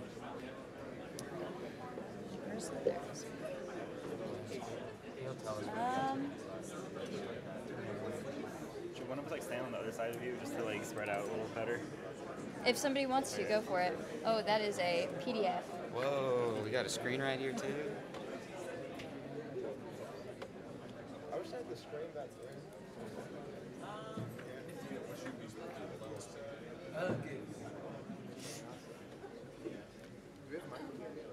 No, they aren't working right now. So just talk loud. Okay. Hello everyone, and thank you so much for coming for our presentation. Sounds good. So you can Yeah. project it. Okay, so thank you for coming to our presentation. We are Team Swan, and we are here today to introduce you to our drone, our Mother Goose UAV. So this is the team. I'm Lexi. I am the project manager and structures lead. I'm Gregory. I'm the systems engineer and stability and control lead. I'm Rajesh. I'm the financial lead and the propulsion lead. I'm Taha. I'm the manufacturing lead and the aerodynamics lead. I'm Jack. I'm the safety lead and avionics lead. So this is sort of the organizational structure that we have used throughout these past 2 semesters. So any concerns from our customers or our TA and everything go through me, and I make sure that my team is well informed, and if my team has any concerns, I make sure that the customers or the teachers are aware. So this is our need statement. Disaster relief teams have the responsibility of searching for and rescuing survivors, giving aid, and surveying damage. A quicker and safer way to accomplish these tasks is needed. So now we're going to run you through our concept of operations. This is a typical mission profile the way that we envision it to respond to flood relief situations. First, we start off with our takeoff event where we're in our search phase. This includes a ground-penetrating radar unit that we built in-house that will scan for survivors under debris and rubble and communicate back with the ground station. After identifying and assessing the situation, it will then return to the ground station and swap its payload for a modular supply box and delivered supplies as needed. So here's our functional block diagram. As you can see, it shows all the interactions between each of our components within our UAV and ground station system. So here is our original design solution that we ended the fall semester with. As you can see, there's some pretty basic things going on. It's a 6-rotor configuration. We have a component box to protect all of the internal components from water damage during the flood search. We have the landing gear, as well as, you cannot see it in this, but there is a payload drop module system attached to the bottom of this drone. You will see some slight changes once we get to the finalized design solution. So for our airdrop module, our manufacturing process was pretty straightforward. We designed everything using SolidWorks, 3D printed it, assembled it with our motor, all off of the drone, and then after all of that was assembled, we slapped it right onto the airframe.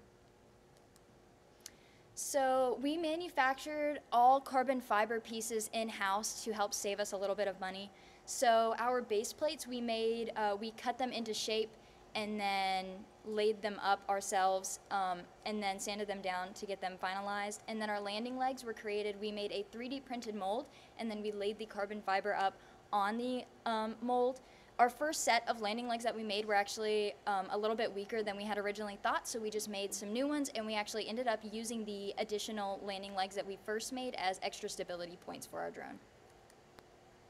The arms were also made in-house. This was one of the most difficult pieces of work that we had to do for the actual structure of the drone. So we did this, we used a square pipe as a mold. We put parchment paper over it to prevent sticking to the mold. And there was a little bit of complications with it, but we did end up getting some really nice square arms that were significantly cheaper than if we had purchased them on the market. We also created wire holdings and motor mounts that were 3D printed. These not only help to control kind of what it looks like, as well as attach the motors to the arm easily, it also assists in the water resistant ability of our drone. And so for the control system, the manufacturing was a little less hard and a little more of programming side. So we programmed the transmitter and the flight control computer. For our flight control computer, we used the Pixoc 2.4.8, and our transmitter was the Taranis QX7. And for our receiver, which communicated with our transmitter, we used the FR Sky XM Plus. We had to calibrate the onboard sensors. One of the benefits of the Pixoc is that it had inertial measurement units and accelerometers already on it. So all we had to do was calibrate it to the specifications of our drone, and it pretty much did the work for us. But we had a lot of wiring and soldering that we had to do between the power points because we had our Pixoc sending the signals to a power distribution board in the form of a PM07, which then sent the messages to our ESCs of where to divert the power. Similar to the control system, our communication system largely consists of commercial off-the-shelf parts, which were then assembled, soldered, and programmed in-house. And then we 3D printed housings for them in order to improve their water resistance in the flood search and rescue situation. So for the GPR, the ground penetrating radar, we had to build this in-house because a component like this off the shelf goes for $40,000 just about. We can't afford that, so we had to use the ECE makerspace to design PCB boards for our components, and then use the micro soldering station over there to get the components on the board. And then we used SMA adapters to connect the coaxial cables between boards, just so everything would communicate. And so for our verification tests, we're just going to hit some of the highlights. For the control subsystem, the main one was the range and telemetry test. This is very much between the transmitter and the ground station to make sure that we can keep a constant signal throughout the line of sight requirement that the FAA regulates. To complete this test, we went to the big field at Dorothy Dix, and we basically had one person have the ground station and transmitter, and the other person have the receiver and the Pixoc module, and we essentially just backed up from each other until we didn't have any communication between the two subsystems, and actually that never happened. We more than exceeded our success criterion as we spanned the entirety of the big field and even the densely populated tree area without receiving any issues in communication. So for our propulsion system, through our research, we found out that the most common way that drone motors fail is through overheating. So we ran a temperature endurance test where we ran our motor for 20 minutes at cruising speed as determined by the thrust stand shown in that picture. And as you can see from that bottom right graph, by the 5-minute mark, our motor maintained a 43°C steady temperature, which is well below the 80 degrees that heat becomes a problem for motors. For our communication system, the primary success criteria was identification of survivors. So several tests were designed to facilitate the communication between the ground station and the vehicle. So our tests were designed to evaluate qualitatively the effectiveness of the communication system, and they were nominally successful, although there were some issues with the microphone array, which have led to a redesign. So for the first verification test for the GPR, we ran a Simulink MATLAB simulation of it just to make sure all the components would function properly before we purchased them. As I said earlier, the biggest challenge with this subsystem was budget. We didn't have enough to buy components twice, and we had to make sure everything worked properly. So we just ran this on a laptop, and the simulation worked properly, and we'll have it playing at the poster presentation. So the most important thing just about for these structures, other than the actual withholding of the drone, is the waterproofing. Because this drone will be operating in flood conditions, any water that could get in from rain or from splashing could damage the internal components. So to make sure that our structures system completely makes the drone water resistant, we actually set up this VV&T test that that allowed for the water testing. This is a video. Let me see if I can. Awesome. So as you can see, there is a very heavy flow of water. We were going for a water resistance of IPX1, which is actually only a millimeter per minute. This is a lot higher than that. So given some other testing rigs, we could definitely get a higher IPX rating. There was no water inside the component box at all. So it's very promising for future tests. So this is the final prototype. As you can see, there are a few differences. Mainly, you'll probably notice is the goose swan design that we have going on. So almost everything on this does actually have a functional reason for it. So for example, the head is the GPS mount. It needs to be away from the box to give reliable data. We also added feet for stability. And you can see the 2 additional landing legs on the front and the back of the drone for stability. You can also see our finalized payload box, which we affectionately refer to as the golden goose egg. So yes, this is our final prototype. So what can our drone do? Now, because of our lightweight airframe and efficient propulsion system, in its search mode, it has a max one-way range of 3.6 miles. To put that into perspective, it can fly from here, one way, all the way to PNC Arena. Now, in its airdrop mode, it can fly, since it's carrying a heavier payload, up to 6 pounds. It can fly one way for 1.8 miles. Now, because of its two-way communication system, in conjunction with its video camera, it's able to create a full situation report for any flood relief teams that use our drone. So it'll be able to let them detail things like exact GPS coordinates of any victims that it finds, the state that they're in, and through the two-way communication system, any details that they can communicate to us. If you guys want a closer look at that victim situational assessment, we will actually have a few copies at our poster that you can take with you and kind of get a better understanding of what all our drone can really help.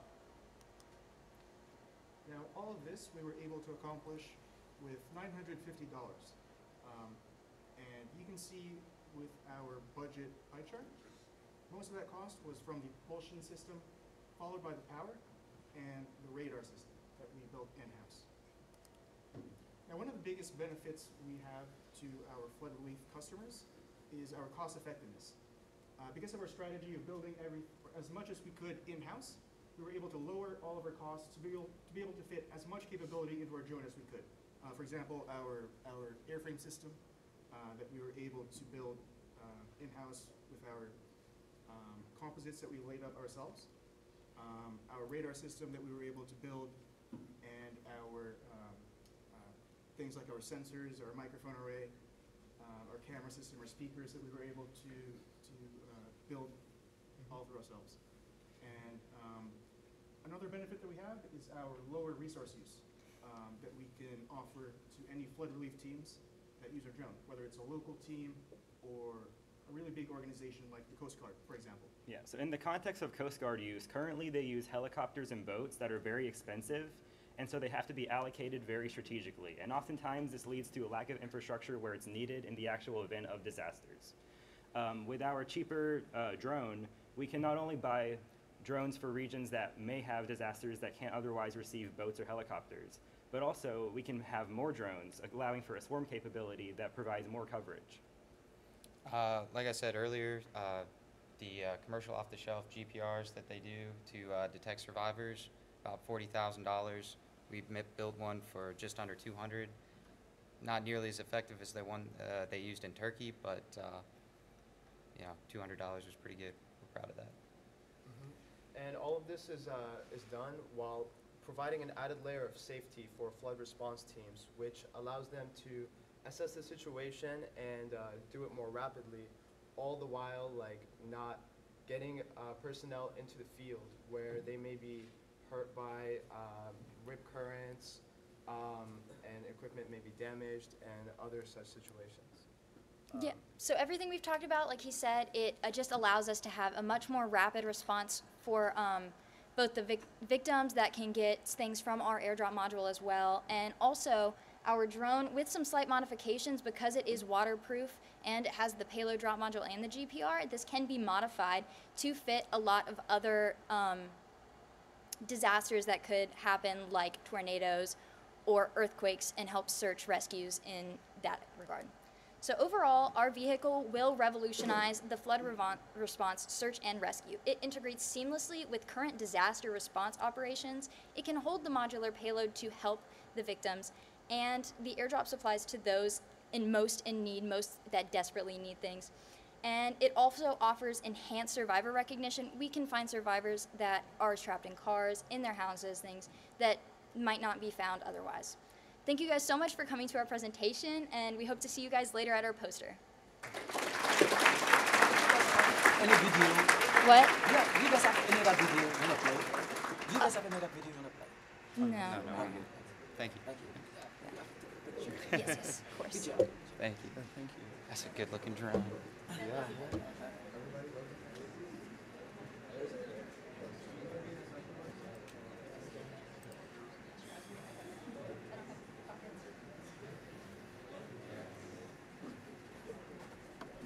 Hey man, how's your hand?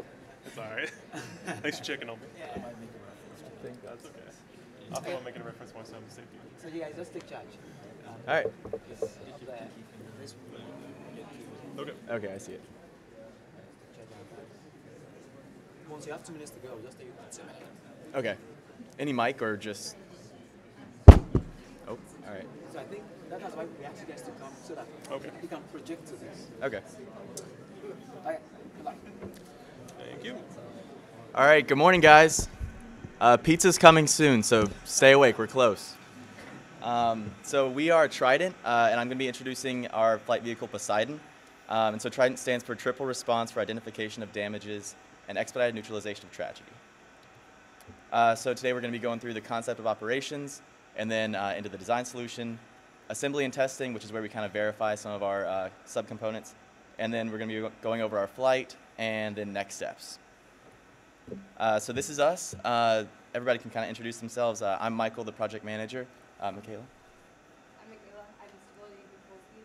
I'm Karthik. I'm avionics lead. I'm Riley. I'm the aerodynamics and test safety lead. I'm Sean Goodworth. I'm the structures lead. All right.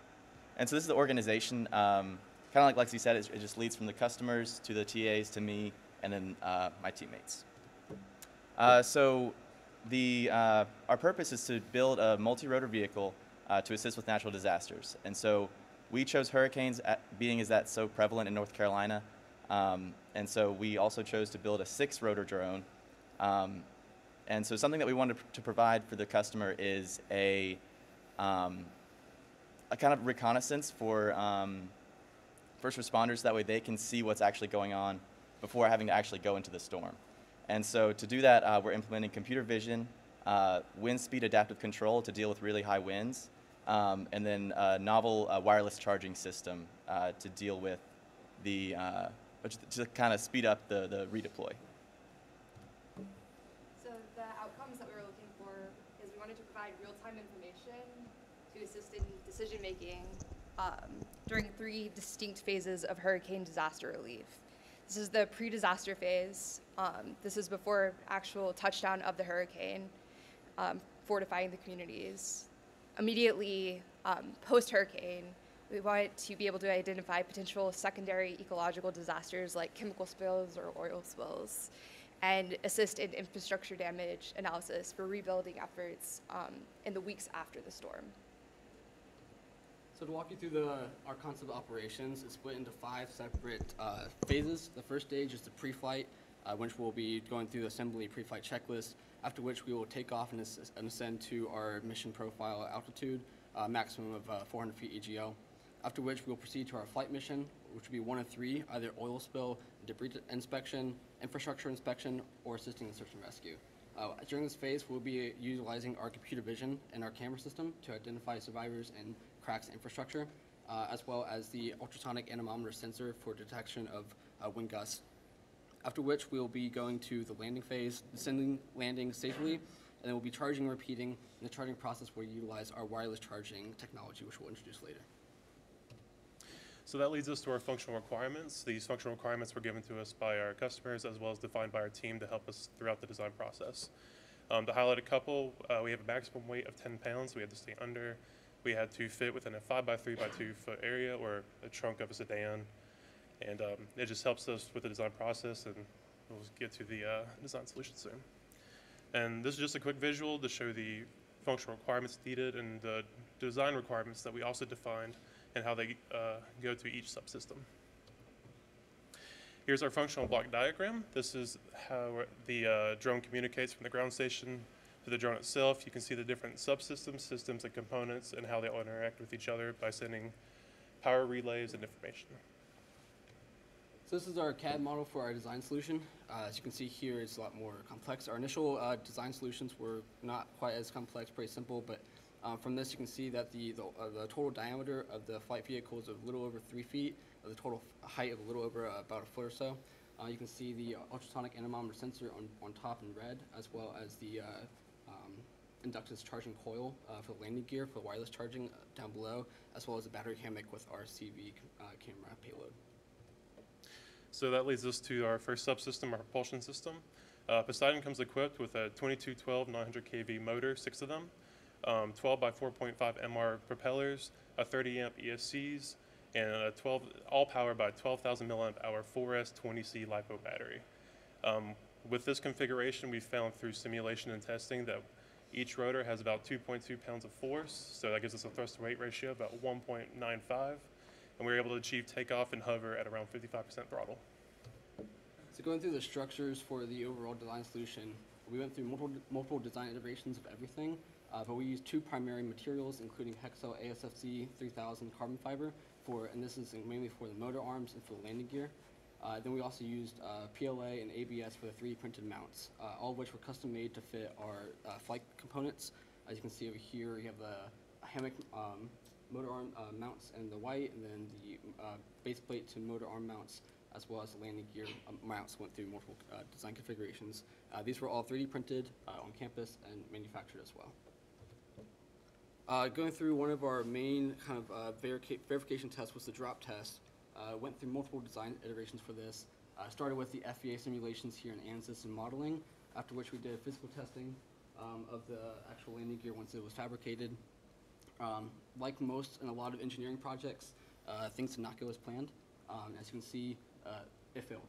So going forward, we went through the second iteration, and then we made it better. As you can see, through about a half a dozen plus different design iterations, we improved the design significantly, made it much more rigid, which increased the structural integrity of the landing gear and significantly improved the maximum landing force that the flight vehicle could allow. So for the assembly and testing of the control system, the primary goals were ensuring that the system would have the control system would have the necessary support to supply the quality data that we really need for automation and for more robust decision making.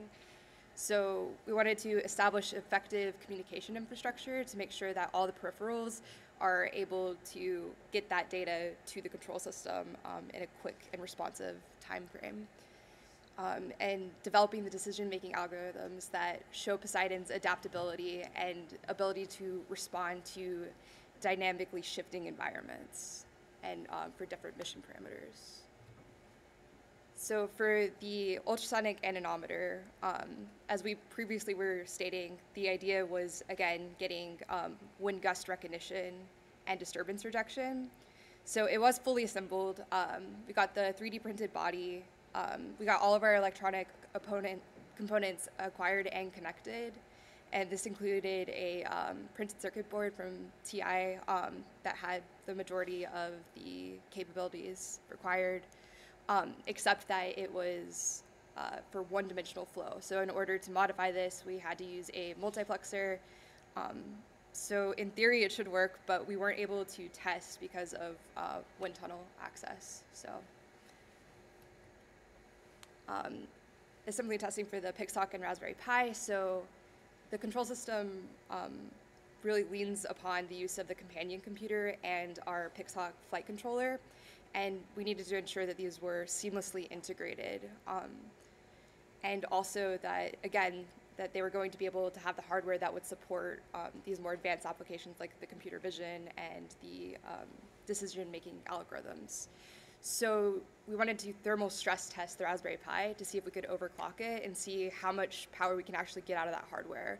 So we overclocked the CPU from 1.5 gigahertz, which is standard, to 2 gigahertz, and did a stress test monitoring the thermal response, and it was always within operational bounds, even at really high stress levels. And then we needed to test the full integration of the avionics package, and this was using the Mavlink communication protocol. And we showed that the camera could produce a live stream video, the Raspberry Pi could analyze the images, and then send a command to the Pixhawk flight controller, which has the autopilot. So in a moment, you'll see someone will talk about how during our flight test, we had a crash. One of the reasons that happened was because our drone went out of telemetry range. And looking on that and not wanting that to happen again, we started looking into solutions for how can we extend that telemetry range. So this is an onboard LTE 4G hat that sits on the Raspberry Pi, and it extends the telemetry range to thousands of miles or anywhere that there is Wi-Fi connection. This drone can be remotely operated, even from across the world. It's also Internet of Things integration and can be controlled through a smartphone, and allows for real-time streaming. The majority of this testing was just AT commands, which are communication protocol. So. Sweet. Let's do a 10-second ad break. As you can see, the RoboFlow QR code, go ahead and try to scan it. You'll get a quick glimpse of what I've been working on. Unfortunately, it's Apple users only, so I don't know what to say. So as you can see in the pictures over here, you can see that we can identify people and camera, the balls and the colors really well. So it took about 50 epochs, and basically 50 epochs is like every epoch is 10 years of learning. So this computer learned for 500 years, and this is where it's at. We got a 93% success rate, and it's able to identify it pretty well. This QR code is only to identify the colors and the balls and the people, but as you can see in the top right image over there, top right image over there, it's the actual stream. So I created a hotspot on my phone, and I was able to stream the data, and as you can see, it's able to detect laptop, mouse, people. It calls my phone a toothbrush. It's still a work in progress, but it's pretty successful, and it streams, and eventually we'll set up a VPN so that anyone can view it. Next slide. Sweet. Induction charge. So our original intention of induction charge was to basically park, land, charge, and then keep on going so that we can continue our mission. As you can see, LED, we just use a simple LED as a proof of concept, and for you non-believers out there, I put a piece of paper in between just to prove that it is induction charge and wirelessly charging. And the LED is glowing really well the closer you get to it, and we pretty much kept on pushing forward to that. We're hoping to actually integrate the charge back into our battery system and power our avionics. This is our first flight. We successfully took off, had stable flight, and proved our structural strength. We went up 200 feet and a distance of 1,000 feet away from base. But as you can see in the second picture of the impending doom that was about to happen, we unfortunately crashed our drone into the forest. I had to crawl through a lot of bamboo. But we found our drone successfully, and we kind of proved that it can take quite a big tumble. Almost 100 feet drop, 45 minutes of heavy rain, and it was still working afterwards. I think that's pretty impressive. We'll keep working on our landing, that's for sure. But yeah, so you notice all our hair is pretty wet. We were walking through the rain for like 45 minutes to find it. So next steps, so we have scheduled a new test flight. Some people said Wednesday, maybe Saturday, but we had to order new motors because they were damaged from the water and from the shock.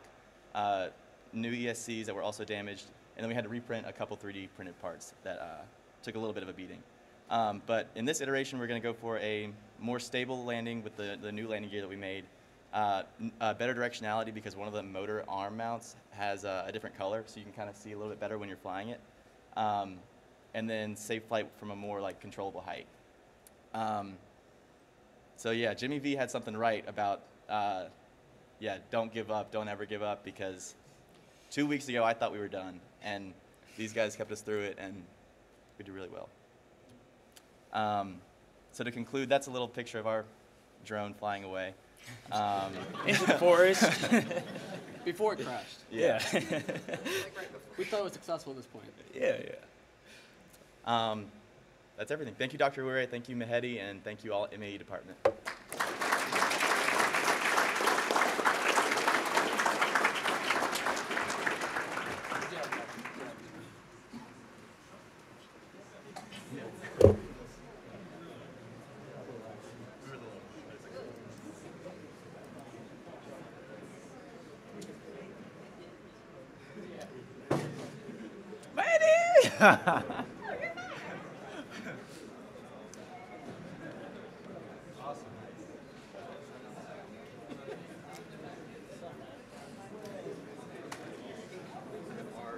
Flash drive.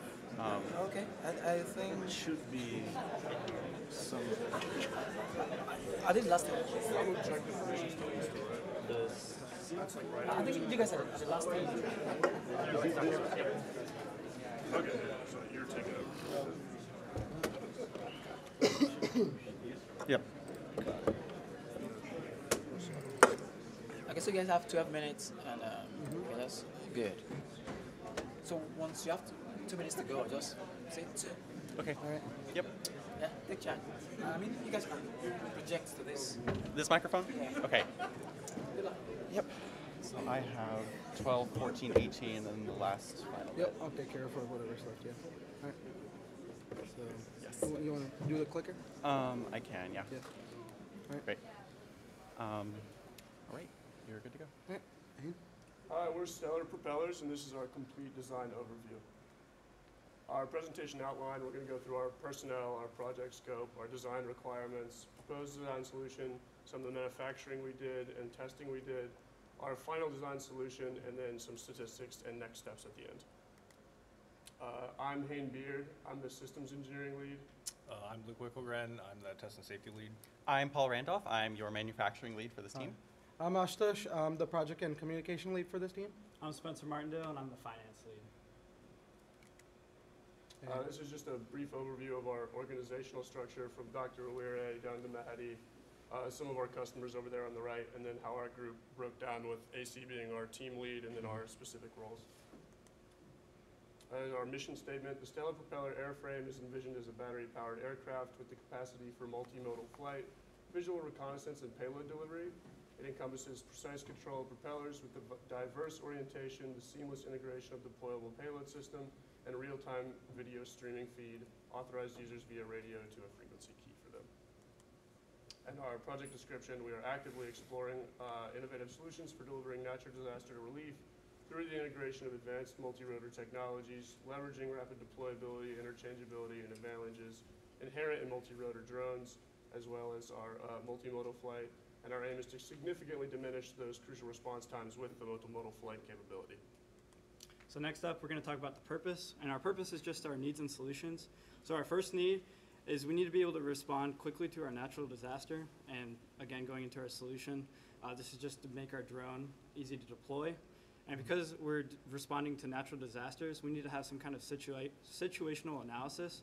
And so our situational analysis, what we decided on was to be able to locate survivors and then also to be able to survey what happened, the effects of the natural disaster. And because we're locating survivors, we need to be able to provide some kind of aid to these different survivors. And because of this, our solution is just supplying aid upon need and then the urgency of what it needs to be supplied. Lastly, because time is of the essence, we need to be able to efficiently search. And because of this, we're just going to increase our range and efficiency. And one of the ways that we're doing that is to convert from VTOL into a more conventional flight. And some of our goals and objectives overlap with the previous slide, so I'm going to go through this quickly. Our first goal is just to utilize a camera system, and this is just to be able to allow us to locate survivors in the natural disaster. Again, making it more efficient to search for the survivors. Our second goal, because we're locating survivors again, we need to be able to supply some kind of aid to these survivors. So our objective is to deliver a payload to the survivors based upon need again. And then lastly, just reducing that survivor locating time again, making it more efficient. So we're going to maximize power and efficiency by using that conventional flight like we stated.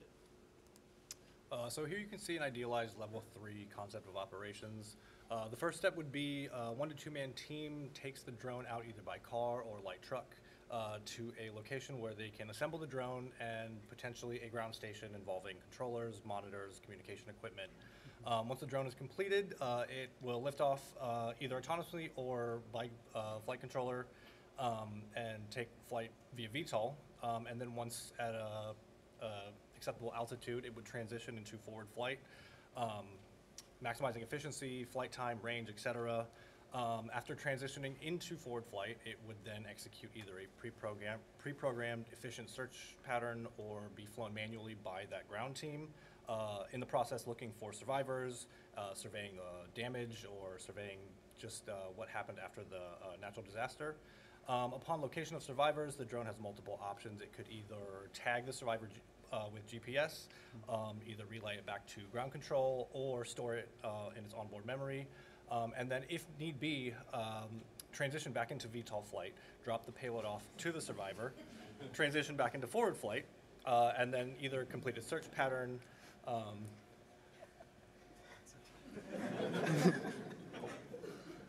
Too big for this space. Is there another one? Oh, there we go. Okay. So transition back into forward flight, complete the search pattern, or return to the ground station, or perhaps another location for either battery replacement, another payload replacement, or any other needs that may be required. Here you can see our functional block diagram. This is how all of our subsystems are intertwined, how they work together, the various components and how they're controlled. And here's our proposed design solution. The top image you can see is the completed design with all the painted wings. And at the bottom you can see it's the hollow structure showing all the assembly pieces of our ring spar and electronics how it would be placed. And that's our main super joint, which would hold all our structural members together. So our first step in our manufacturing process was something we like to call the super joint assembly.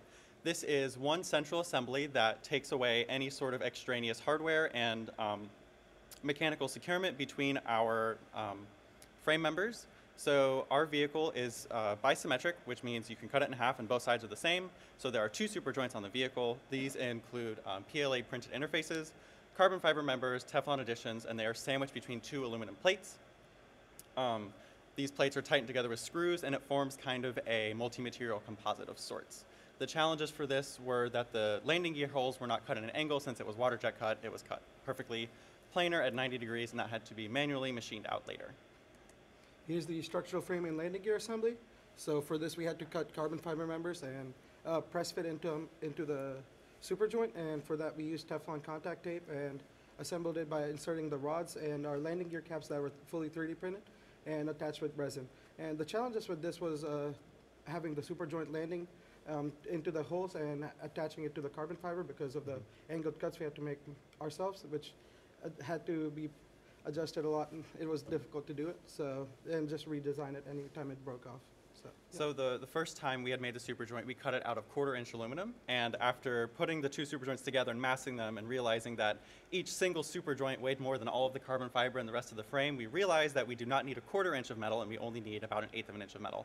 So the super joint was redesigned to accompany this much thinner material on the edges. So next in our manufacturing process was the propulsion system. So for this we had to solder leads, receiver, ESC, and motors to the flight computer, general FPV hobby drone things. We 3D printed our motor mounts. We connected those with M3 screws to our motors, as you can see in the middle image. We bound the receivers and transmitters together.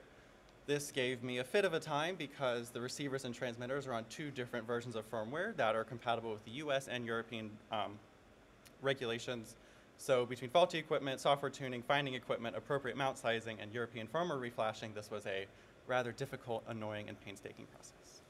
And here's the assembly for our lifting bodies and spars. All our pieces were completely 3D printed and aligned on our super joint assembly and lined across on the carbon fiber member, and they were attached using resin. And the body was center body was printed with and attached with resin around the frame. And there was the screw holes which mounted onto the super joint to hold it structurally fit in there. And the hardest part about this was adjusting the tolerancing for 3D printing because of different 3D printers we were using.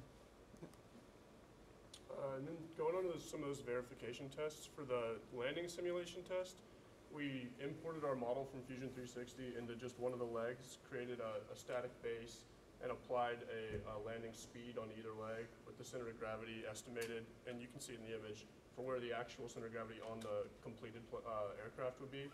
And then we tested it at 3 different speeds, 5 meters per second, 10 meters per second, and 20 meters per second. And when we tested at 10 meters per second, we stayed within our kind of desired range of a factor of safety of about 2 for what we thought would cause serious damage and like alter our plane to a point where it was not flyable or safe to fly anymore. And from there, we just eliminated, so our landing criteria was pretty much from there, just try and land it under 10 meters per second. Yep. So next up, we're going to talk about our verification test for our cameras and also our geotagging verification test. So these verification tests happen at the same time.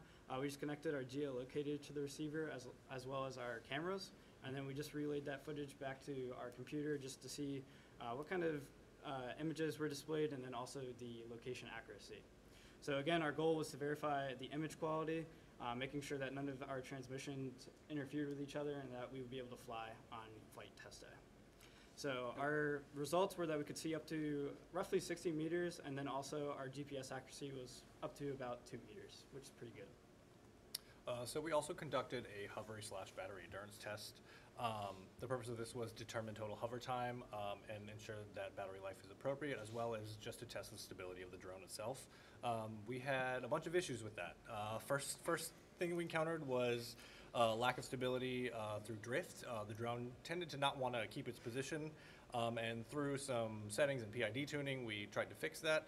That ended up resulting in oscillations, pretty extreme, and they got worse and worse to the point where we had to land it and popped off a couple landing gear. Thankfully, we were able to learn a lot, both with the tuning and the settings, and it ended up being the most simple solution, which was screw down your flight controller. So as the pilot for this team, over our last 3 attempts, all of our flights were a success, and we had an average battery life of around 9 minutes.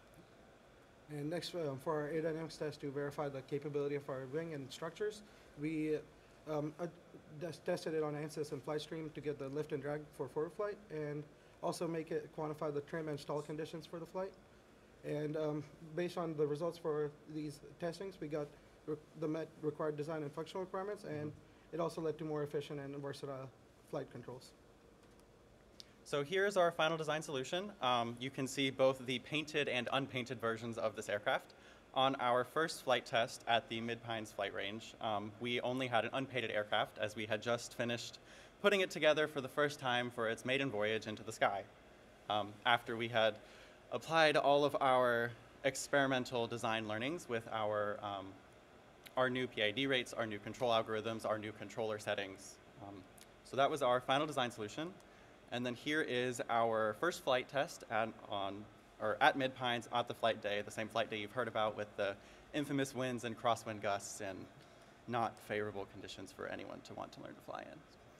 So we took off, we executed a multi-roll maneuver to move out into the main test range, and then we tried to execute as many different types of control maneuvers as we could before we were uncomfortable with the level of stability of our vehicle and chose to land it, and it tipped a little bit forward, but overall we had a rather successful landing.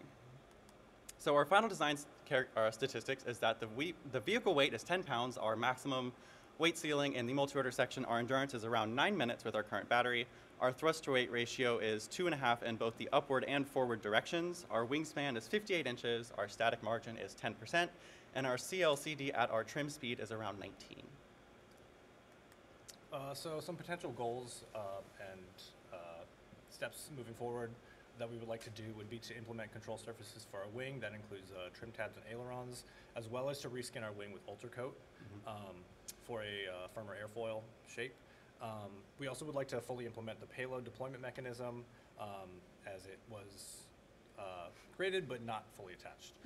We'd also like to fine-tune the forward flight controller, ideally to get some kind of smart stability system in there to ease transition from VTOL to forward flight, and add a second downward-facing HD camera for better survivor location.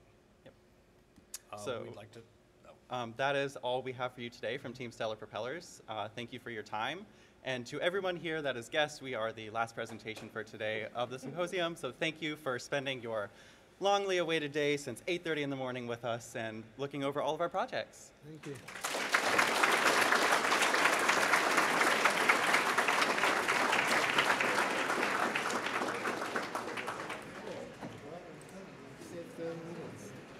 We were at 12:58, so we did good. Getting my flash drive.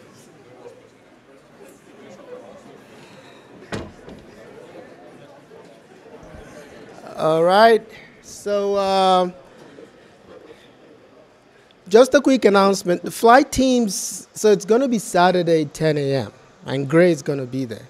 Okay? I'll still send an email about that. So Saturday, 10 a.m. All right? Thank you all for listening. As you can tell, there's still a lot of information to be passed on. All right? So let's all head over straight now to lunch. First floor atrium, EB3, and then we'll have a symposium poster and video session starting at 1:30 p.m. Thank you.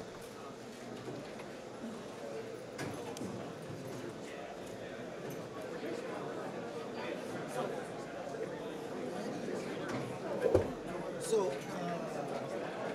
when you go to EB3, Amos would have said